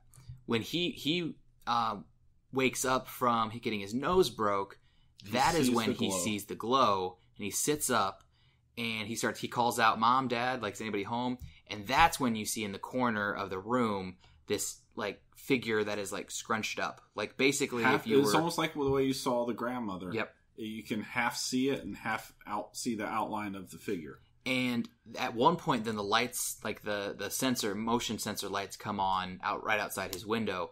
And that's when you really get to see it. If you hadn't seen it before, that was like the director's way of saying, like, those of you who caught it, good job. But if those of you didn't, it's the mother is up in the corner of the room, literally like floating. And I love the next shot. Oh, so the next shot kind of comes back down to Peter's level. Yep. It's not pointing up. It kind of comes back down. So almost it's like you can see Peter, but the background's a bit blurry. Mm-hmm. And as you see Peter kind of getting himself ready to get up, you see the mom just do this real exorcism. Floating crawl across the wall out the door. It's bizarre. It was creepy. And that's when he looks up to the corner. You couldn't make out a lot of detail, but you knew that was her because it's. And it's as he's doing that, he's like trying to decide. He feels like he's being watched, and he like gathers himself to look behind him. There's nothing there. Yeah. Because as he's gathering himself, the mom does that crawl outside. So he goes outside and he's calling to see if anybody's home. And he closes a door. He's kind of frightened. He closes the door, and then he starts walking downstairs. And you hear this crackle, like the fireplace is starting to die down. Either that or it was the dad. Yeah. And he comes down and he goes and he sees his dad. And as he is looking down at his father, this charred body, you see in the corner again of this raised ceiling, the mom is there. Mm-hmm. And you hear like a creak, like either someone is in the room with him, has just taken a step, which we find out someone was. You look across, he turns around, and it's the guy that was smiling at Charlie at the funeral. Mm-hmm. I thought that she was seeing things, and that was actually Paimon. Because that was the first time we see anybody, the one of many nude people that we see toward the end of the movie. This guy is standing there in the doorway, very much again, like the grandma, almost an apparition. You can see him, you can see that he's nude, you can see the smile, but you can't tell the details. Yeah, and if you have any standards for your nude quality in films, this is not the film, because there are a lot of older, not recently been to the gym nude people in this film. Exactly. Not every little bit detail is shown, but it's there. Yes, and it's to the point where you are aware of what's going on. You're uncomfortable because of what you're seeing. And he goes and looks up in the corner, and he sees nothing after he looks at this person. And then all of a sudden, he starts to like back up a little bit, like he's going to leave. And out of the other corner of the room, kind of exact opposite catty corner to where she was on the top of the ceiling behind him, now she's on the bottom of the room in the opposite corner, and she starts running at him. Annie does. And he runs away from her. He climbs up the step ladder up into the attic, slams it behind him, and the mom is pounding and pounding and pounding with her head on the ceiling. Very violent shot. Oh my god, that was scary. It was just relentless pounding the head into the ceiling door or the attic door. Yeah, and she is on the ceiling, like crawling on the ceiling of this hallway. Spidered. the ceiling and trying to get in every which way and just relentless pounding overhead to it. Which again, if you're not, I guess, hit to it, this should tell you by now that this demon has control of her. Yeah, the floating alone would have done that. Well, yeah. But the head banging up against it. He starts to Peter is up there and he starts to the pounding stops. He starts to pull away and he notices there's a lot of candles lit in this attic.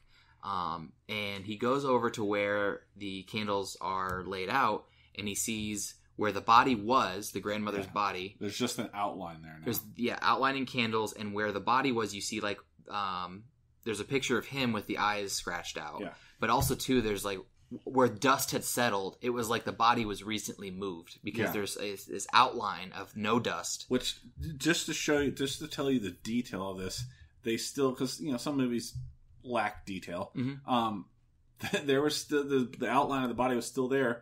Yet the outline of the body stopped where the head was not there anymore. Mm-hmm. So I as somebody that enjoys horror movies, I appreciate the detail. It was cool. And so then he starts hearing this scratching sound, and he turns around and looks up, and we don't see it immediately. We see him coming to this very startling but slow realization of what he's looking up at, and he looks up, and you see, and it is kind of unclear, at least initially, but Annie is up there and she's moving her hands back and forth, essentially all the way at the very top of the ceiling, and she's moving herself back and forth, her hands, and she's cutting her head off with some type of wire device, and she is just going back and forth, and there's blood dripping down onto the floor, and she has not a lot of emotional things going on. She is just hacking away at her neck. And at this point, then you see she's getting faster and faster, basically trying to cut through the last bit of neck left. And you hear something that is coming from the attic as well. And he looks down and he sees 3 naked people who are almost like smiling and waving at him. And at this point, the sight of the naked people, as well as his mother decapitating herself, drives him to jump out the window. While floating in the air. Jump out the window. And it's kind of at this point where you start to see, he's jumped out of the second story window, third story, the attic, and he's landed on the ground, presumably dead. And you see a dark shadow. Well, first you see the light come up. And the light starts to go into him, and it goes onto his back and then dissipates like it entered through him. And then you see this shadow come over him, and he turns his head and he looks up, and you see the floating body of his mother, headless at this point, floating across the field, across the part of the driveway, and then straight up into the clubhouse. Oh, that was kind of funny, but also at the same time very disturbing. But it didn't look bad. No, it was funny because you just had this floating body that it was just weird. Because some of that stuff with CGI can look kind of crappy. It looked like they had a body floating. It was really very realistic. He probably thought this is a hell of a time to quit smoking pot. I know. Well, and see, at this point too, I kind of felt that it was still Peter because he looked very confused. Yeah. He was like, "What is going on?" And he stands and he starts walking toward the treehouse. And as he's walking, he looks around and he sees more naked people watching him. He climbs up into the treehouse, and you see people that are on their hands and knees, bowing. At the entrance of where they come up into the treehouse. Whole bunch more candles lit, a lot more naked people, and some clothed people in there. We find Jones there. We see somebody who is wearing a robe with long hair, and it ends up being Jones. Jones there. There's a handful of other people. And as Peter gets up here, he looks around and he notices a few things. There's 2 or 3 really specific things that stand out here. There are 2 prone decapitated heads bowing in front of a statue. The 2 heads are of his grandmother, or the 2 bodies are of the grandmother and his mother. And the statue in which they are bowing to is a wooden-bodied statue with the crowned head of Charlie. And one thing that I noticed, the scepter of this statue is got that 90-degree wrist looking pose that Peter had been struck with in his classroom. Did you catch that? So when Peter has his hand up in the air with his hand at a 90-degree angle to his forearm, it's very rigid. It's like this. Like, I feel like we kind of saw that pose in the books that she was looking through her mom's. Yeah, I think so. I think it was like the scepter that he was holding. So it was almost like they were forcing this idea into the classroom. Yeah, because she was going through her mom's stuff and she had found where it talked about the demon. Mm-hmm. And I felt like there was a couple of pictures that she quickly flipped through, and I feel like one of those was the pose. It seemed like it, yeah. It was just weird. So, and then the last thing you see is you look up at the wall, and on the wall is a picture of the grandmother, and it says Queen Ellen. Mm-hmm.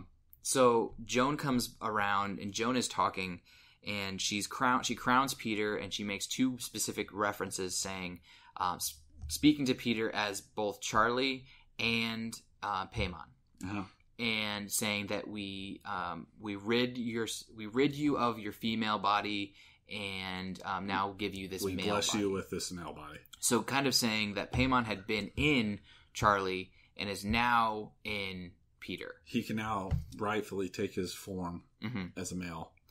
And the movie ends with this kind of Peter being crowned, at least the body of Peter, being crowned, looking around, not really sure what's going on, very confused, and all of these people bowing and saying, "All hail Paimon," and this like chanting ritual, demonic ritual, and a very quick, sharp shift, a scene where you just see this sequence that we've seen, but in the form of a doll, or a little model, a little diorama, and then it goes to end. And that is it. And it's very confusing as to what really happened. My thoughts, or my question to you would be this. What did happen at the end? Like, what is the ending of the movie? Who is there? What is there? Other than the fact that you do have this cult who has done all this, what is the answer of what happened in this movie? What kept, especially towards the end there, what kept popping in my head was Paranormal Activity.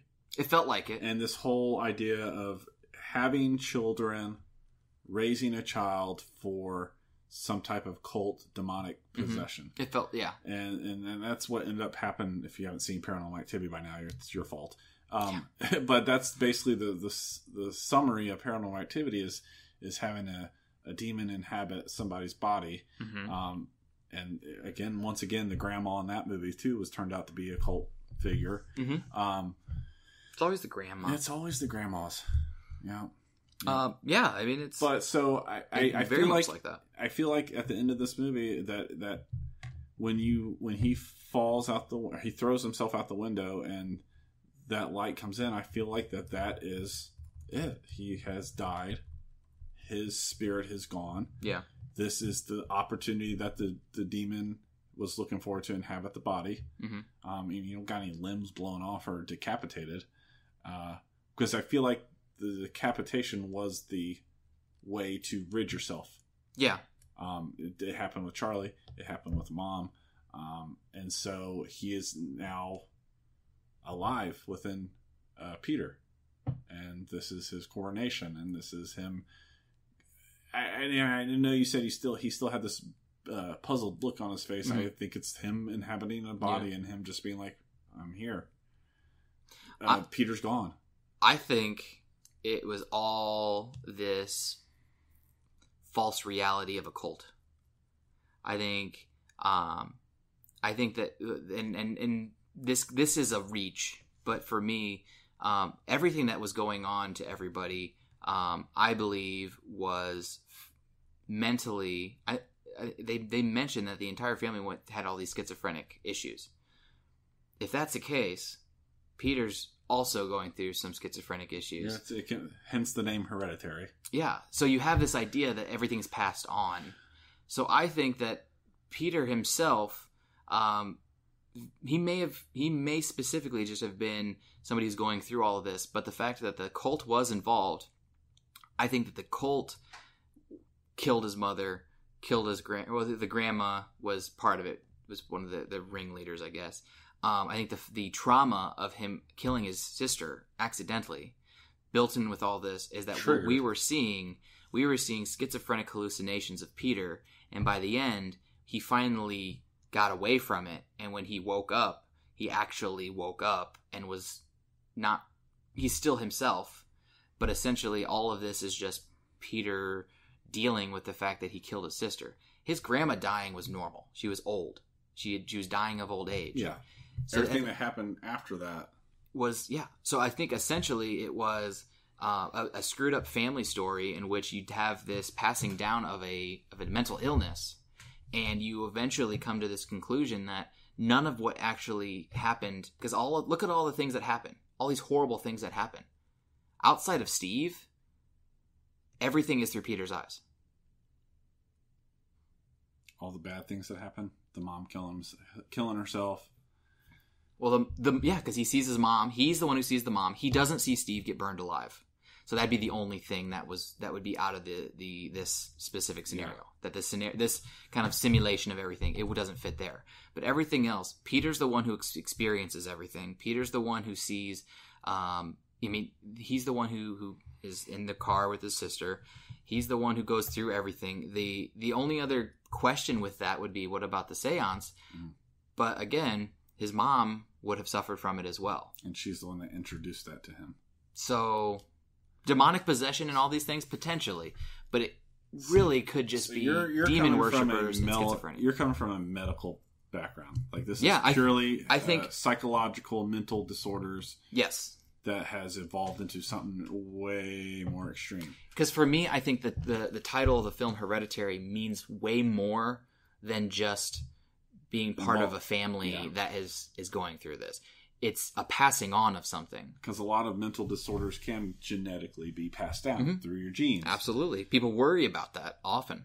So I really think that Peter is also suffering from a lot of the same things that his mom and his grandma and the rest of his family suffered from. And the cult aspect of it and the paranormal aspect of it, I think almost cheapened the scary elements of the film, in my opinion. I hope that's where it came from. Yeah. If it's not, oh well, it still is an awesome movie. And, the cult and the demonic possession and the paranormal, all of those things still make it a really, really well done movie.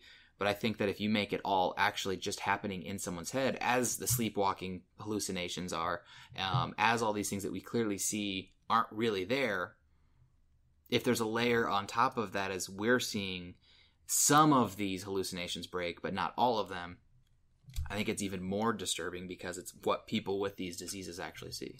So I'm going to go in the opposite way of you and say that it's that the whole mental illness thing was bullshit, and that this was a demonic cult thing going on, and that the grandma's way of saying, yeah, your brother killed himself because he was schizophrenic, and your dad killed himself because he was bipolar, and I have DID and stuff like that, was just excuses for the demonic satanic cult doings of the grandmother.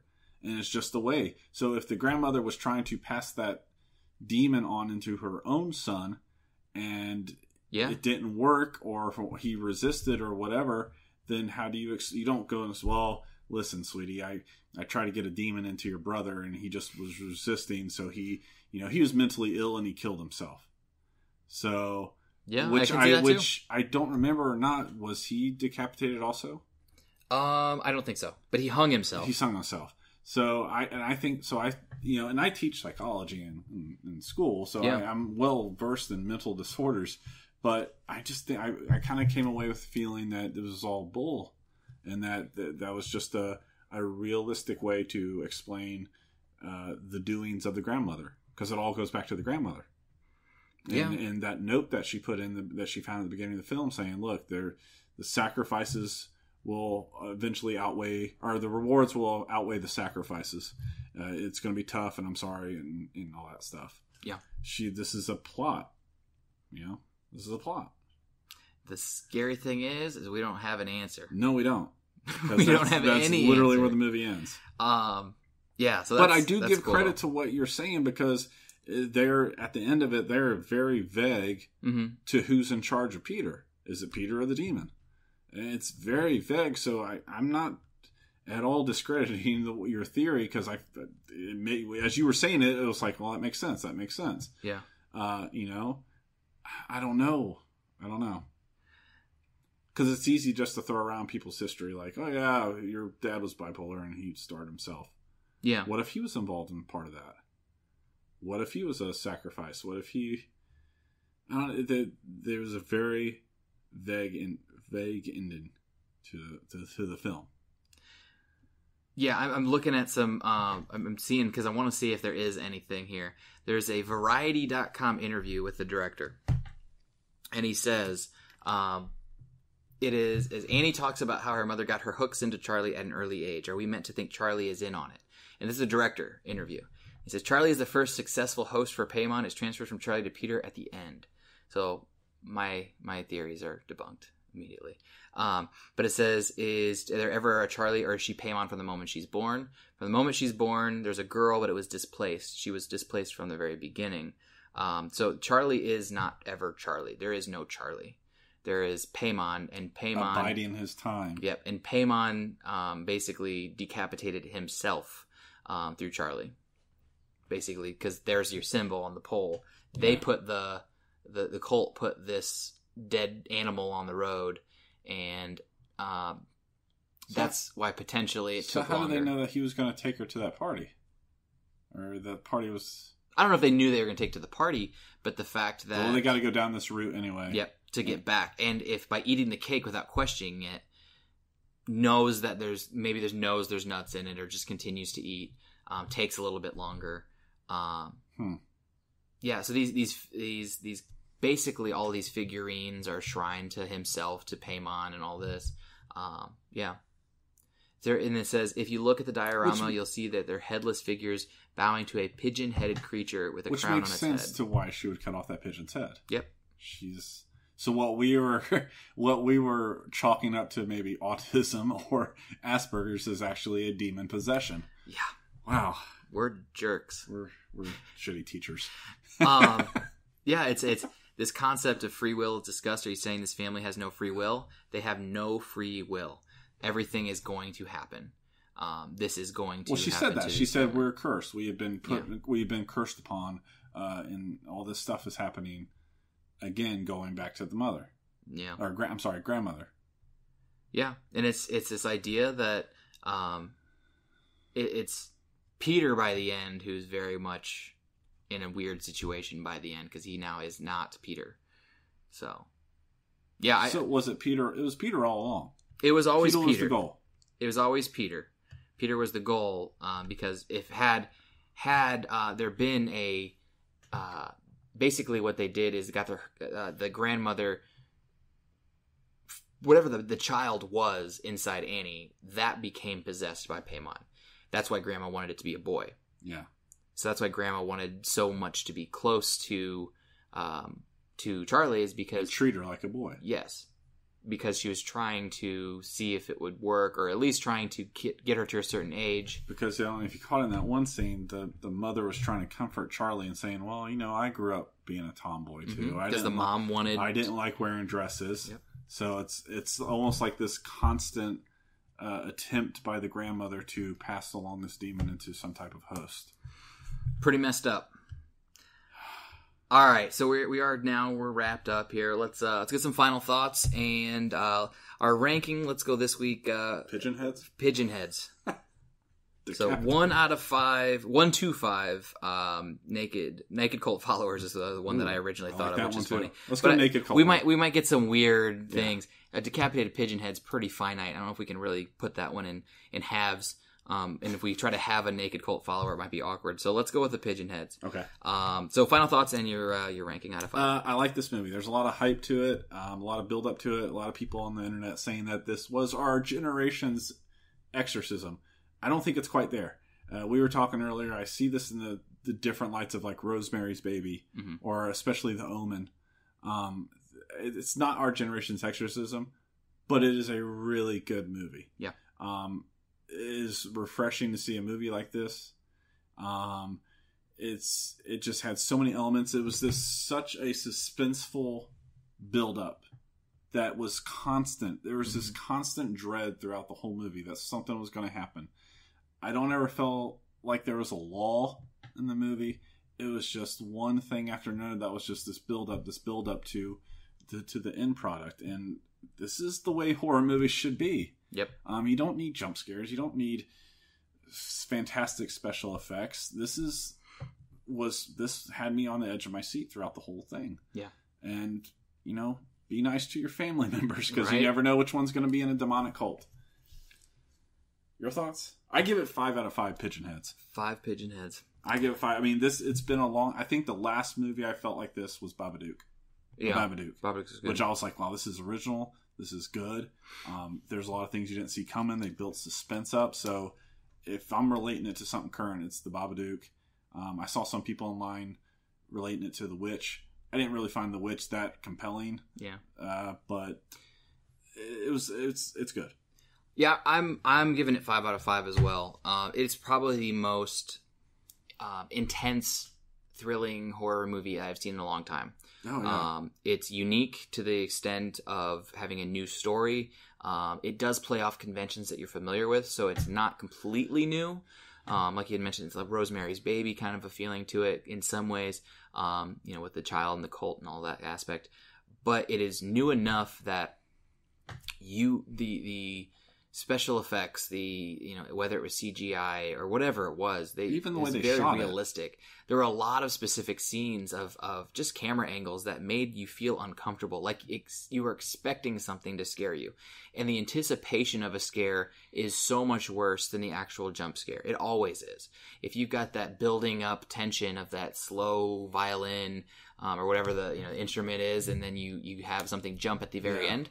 You are scared for half a second at the jump scare. The build-up gets you scared for 20 seconds. I would trade 20 jump scares in a movie for one. I didn't see that shit coming. Mm-hmm. And I felt like that, and I kind of looked at you, and I kind of looked at my wife when we saw that when Charlie was decapitated. Oh, yeah, we were like, I did not expect that. Yeah, you're right.